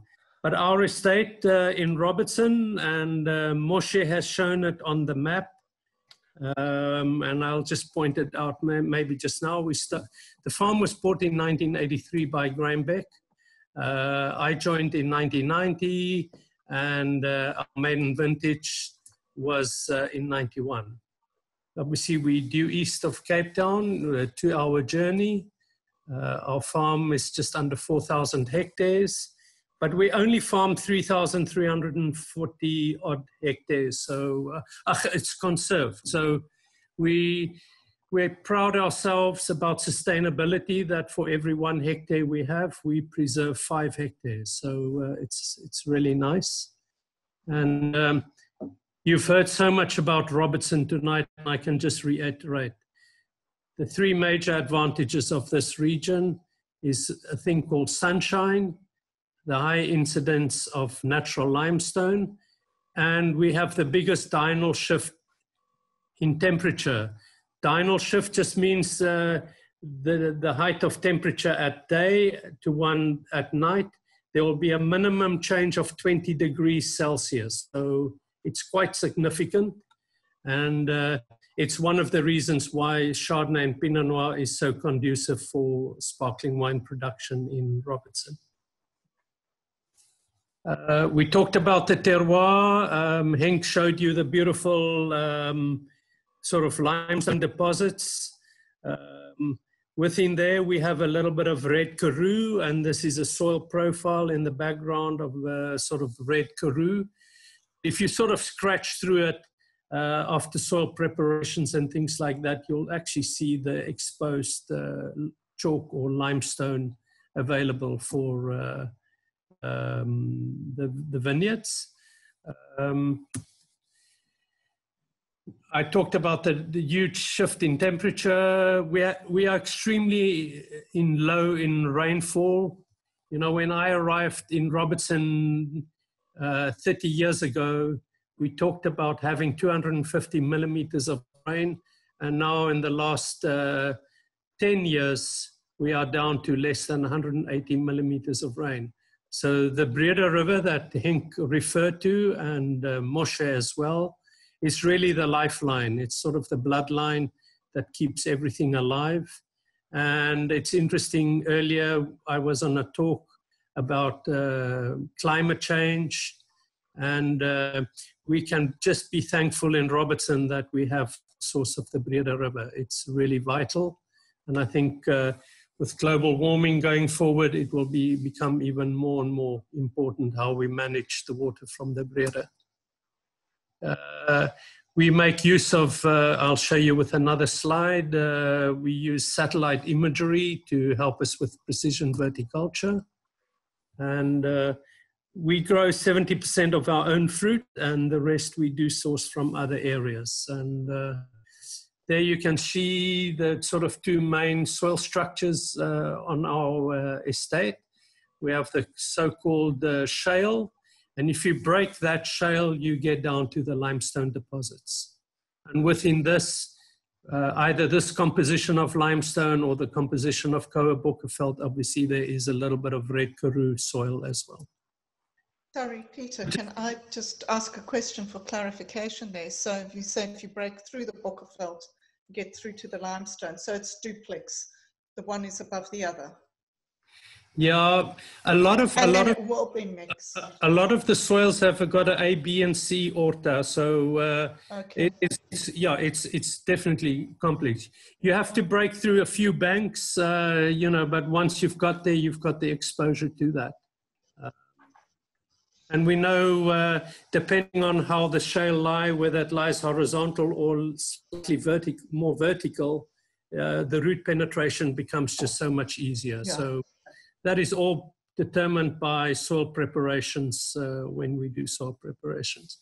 But just again, Robertson lying on a continental shelf, but the other portions of vineyards that we have, similar to the philosophy of Steenberg, we have long-term arrangements with other growers with close proximity to the Indian Ocean, also even up towards Darling. And obviously all of these fruits comes as grapes to the winery for vinification at Graimbeck. This is just really to reiterate that, you know, every spot in the Western Cape, now I'm not going to go into too much detail, but all the red little plots you can see all over, even in a place like Robertson. We have extreme low temperatures in February. This is the average mean temperature, which means it's between 17 and 19 degrees. So I think verticulturally, you know, that is our challenge, is to find these cold pockets. Obviously, Elgin has got much more. You've got the Elam and Walker Bay and all of these. But we just want to say that besides the sunshine, we also have cooler spots. Yes, it's I think something we mentioned a few days ago, Peter, when we spoke about the fact that a lot of people might think of South Africa generally as a hot country, and how does it adjust, or how is it suitable for production of quality sparkling wines. But you just mentioned the fact that, and we mentioned actually in sessions prior to this, about when we spoke about Stellenbosch as well, we spoke about different grapes and different wines produced, and we could see that actually it's not universally a hot country. There's a lot of cool climate and cool pockets. Absolutely. But one thing we have to understand, we're not chasing ripeness, we are chasing the sun. And once you have that understanding, you can really manage grapes in a warm area, and so you can, in the complete opposite, manage grapes in a cold area. So it's really about it. We have sufficient sunlight hours even in the coldest region. That's why we can produce such consistent good grapes for vinification. Excellent. I'm just conscious of time, Peter. So yeah, I'm gonna really just run through. This is what I'm trying to say. All our vineyards are plotted by satellite imagery, and if we just take one block out of these, you get something like that. And this just verticulturally tells us where we have extreme vigor in the same block of vineyards, and where we have some stress-related factors. And the whole thing about precision verticulture is to try and get this block looking much more uniform, that we don't sit with 5 different color variations, but we sit with 2. So it's another discussion. So it's all the mature trees there near the farm that stress compete with the vines for the water, maybe. No, well, that is one thing. So you know, already I can tell you these line of trees have already been removed. You know, because they take too much water, and because water has become far more of a sort of lifeline. It is important to actually remove, you know, some of that. So you're 100% right. Yeah. It is fascinating. I know that we're reaching nearly 2 hours now into the session, but the global warming is such a fascinating and important issue, and but we have to choose what we. I mean, there's so many things we can talk about. So we park that for another day. How's that? Yes. Yeah. I want to. We're not going. We're not going to take you through the process. I think the next few slides before we get to the wine will explain it. The whole bunch, why we handle whole bunches for Cap Classique, is that we want to regulate the fractional recovery between the quality fraction and the press fraction. So if you squeeze a Pinot Noir grape, it starts white, and only when the skin is split, you get a little bit of color. So you can decide where you want to separate the quality fraction from the press fraction.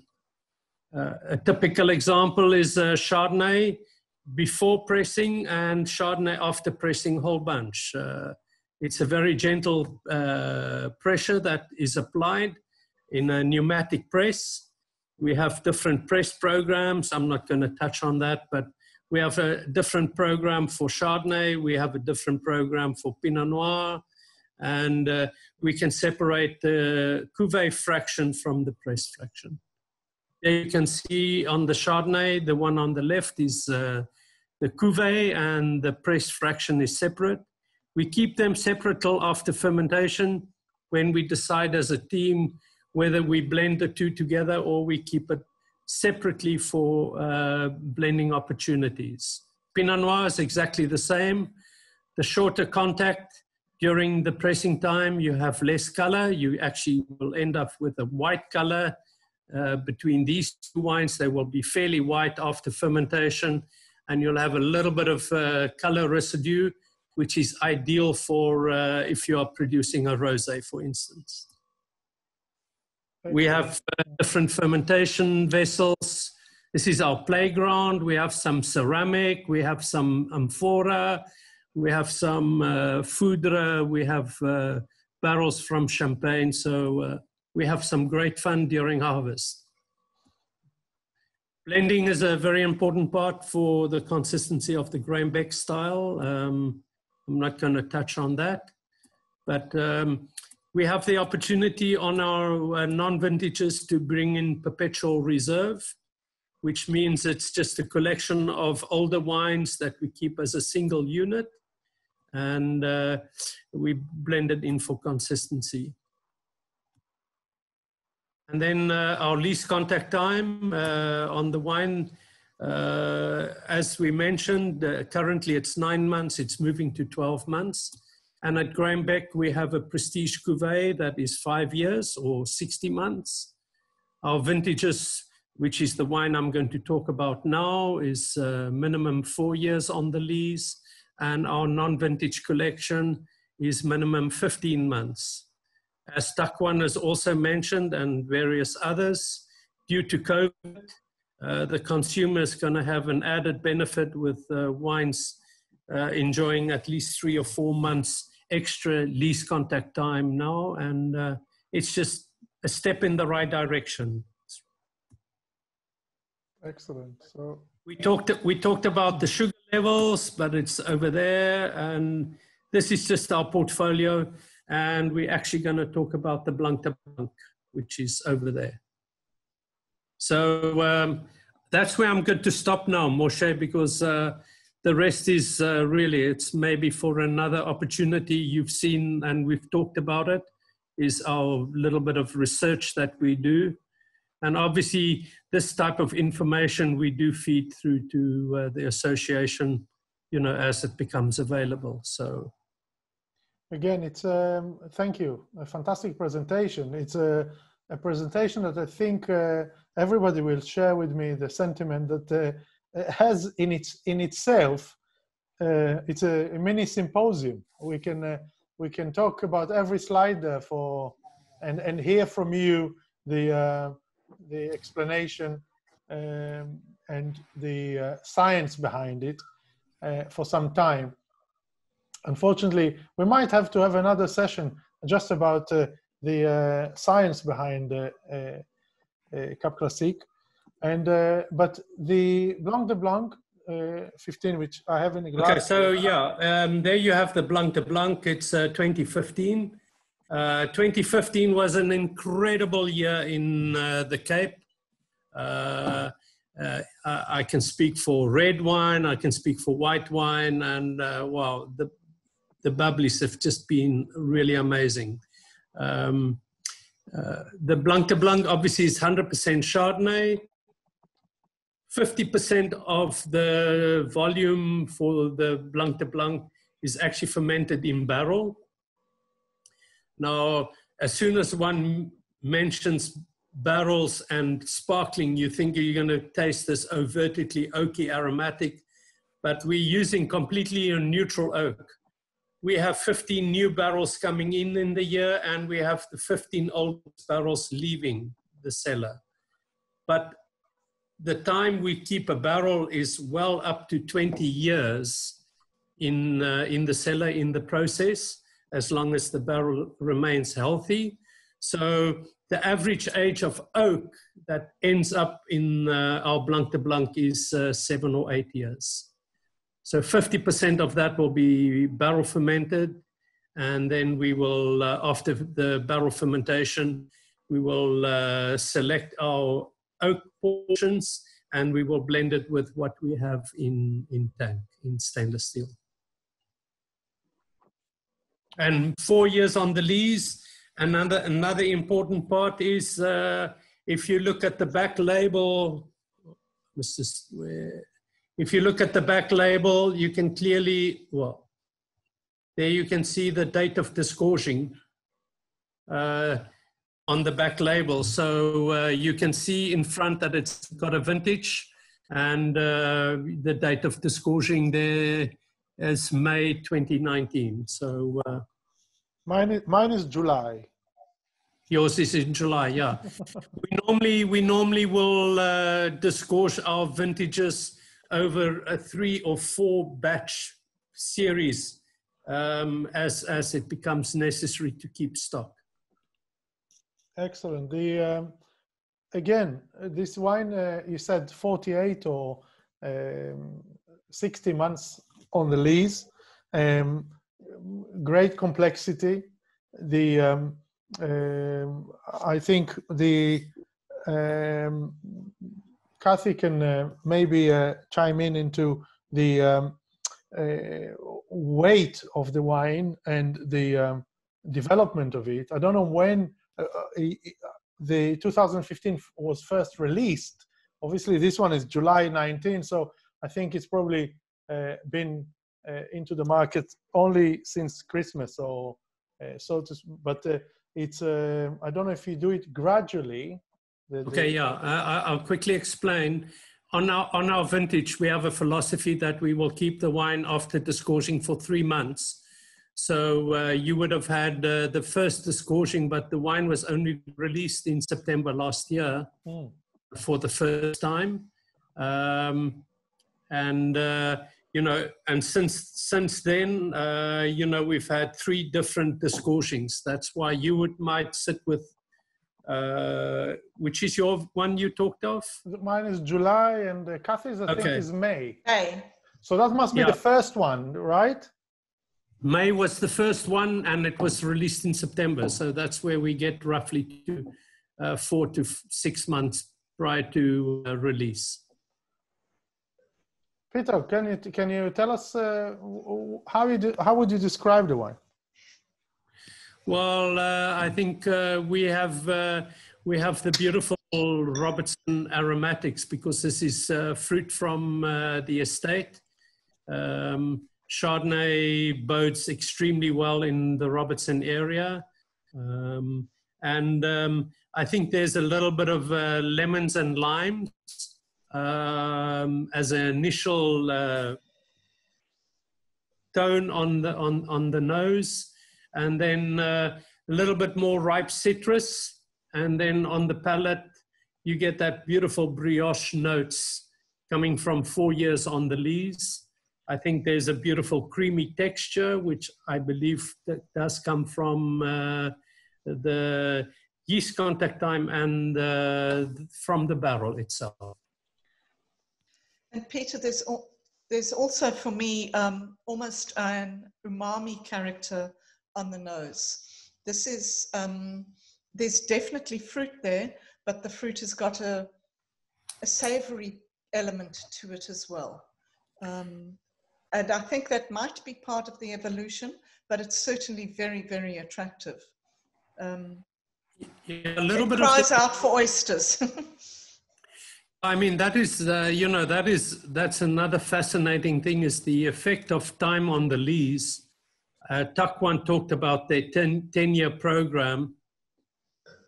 And, you know, just for nostalgic purposes, you know, just last week we had a visitor to Robertson, and we actually opened a wine that is still on the lease for 30 years, and it wasn't dead. So, you know, it's really amazing. But I think with that little bit of oaking, the oaking definitely brings a little bit of umami aromatics. Kathy, you're 100% right. But then obviously, you know, with that, you can feel the little bit of nervous tension. And obviously, you know, oysters won't be a bad choice. I didn't have dinner before we started, but anyway. Peter, I do have so many more questions for you, and I know that there's a lot of Chinese students who are very keen to watch the recording of this when we're done. It's going to be prescribed for anybody who's studying at Dragon School of wine.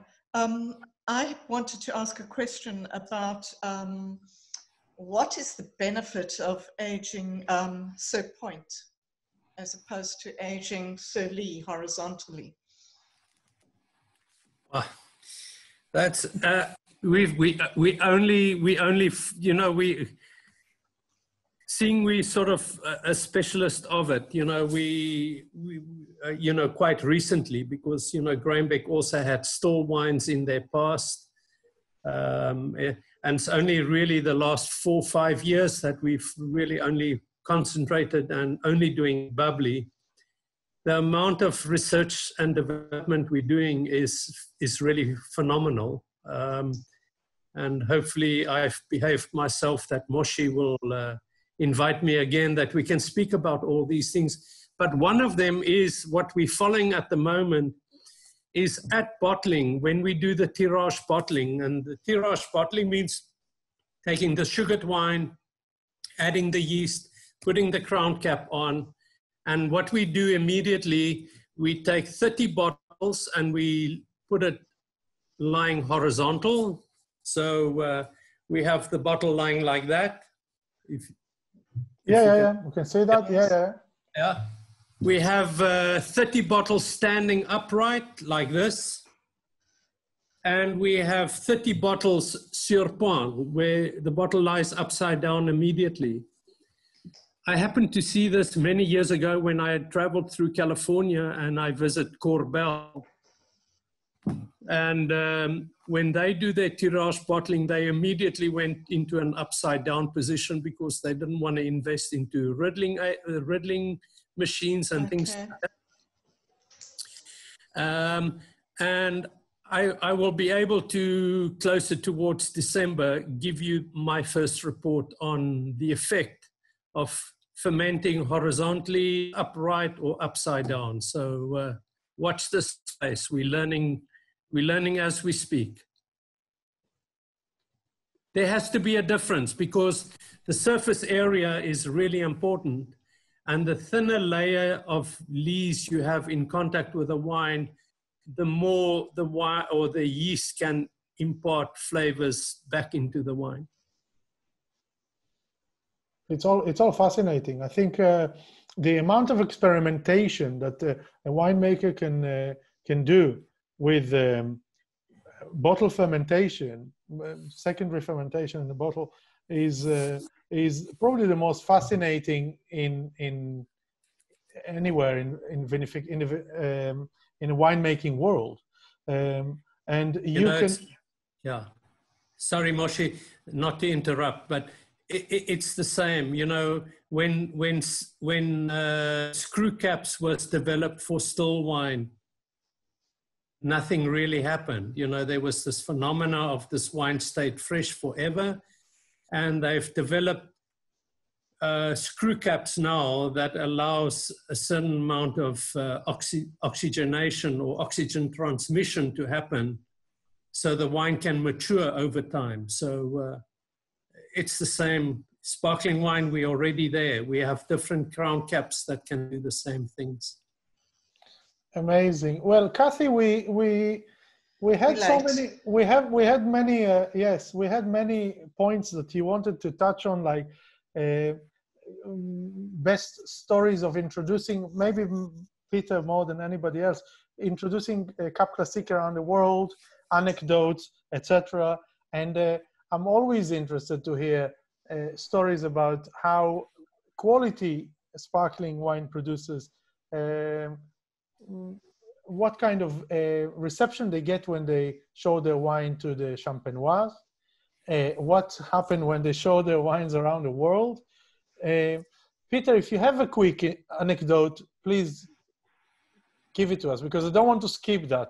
I know that we're going over 2 hours now, but tell us, because you're producing excellent, all of you, you produce fantastic, fascinating wines that are fairly new to the world.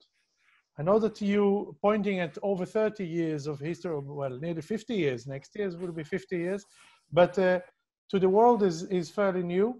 And how do they go down when you show something as good as this? Well, sure. I'd like my fellow winemakers to support me on this, because I think there's many anecdotes that you do.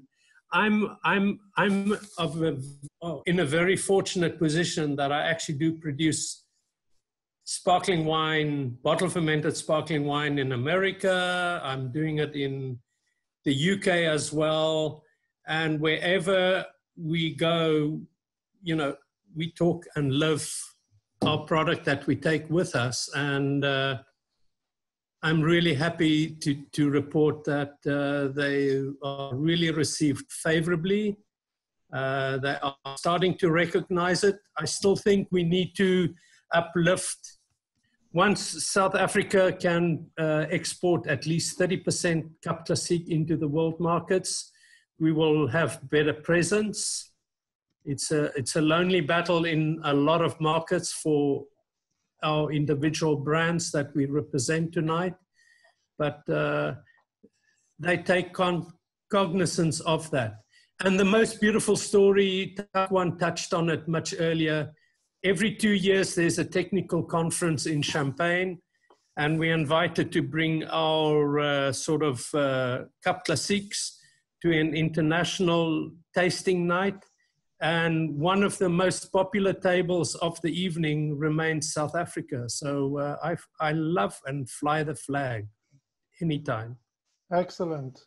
And Kathy, I think we need to wrap it up. It's been fascinating and long, and you had a long day of receiving different deliveries, and I don't know if you had any tastings going on yet, but it's been a fascinating session. We could have, I'm sure, fill another hour with talking about Cap Classiques and anecdotes and where you see Cap Classiques in the future, because all this is still here on my page and left undiscussed.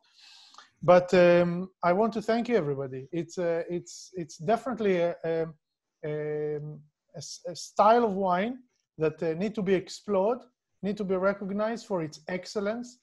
The passion and the dedication that you all put into it is not going unnoticed. And I want to strengthen your hands, because you're going through a challenging time with what's going on with your unique restriction.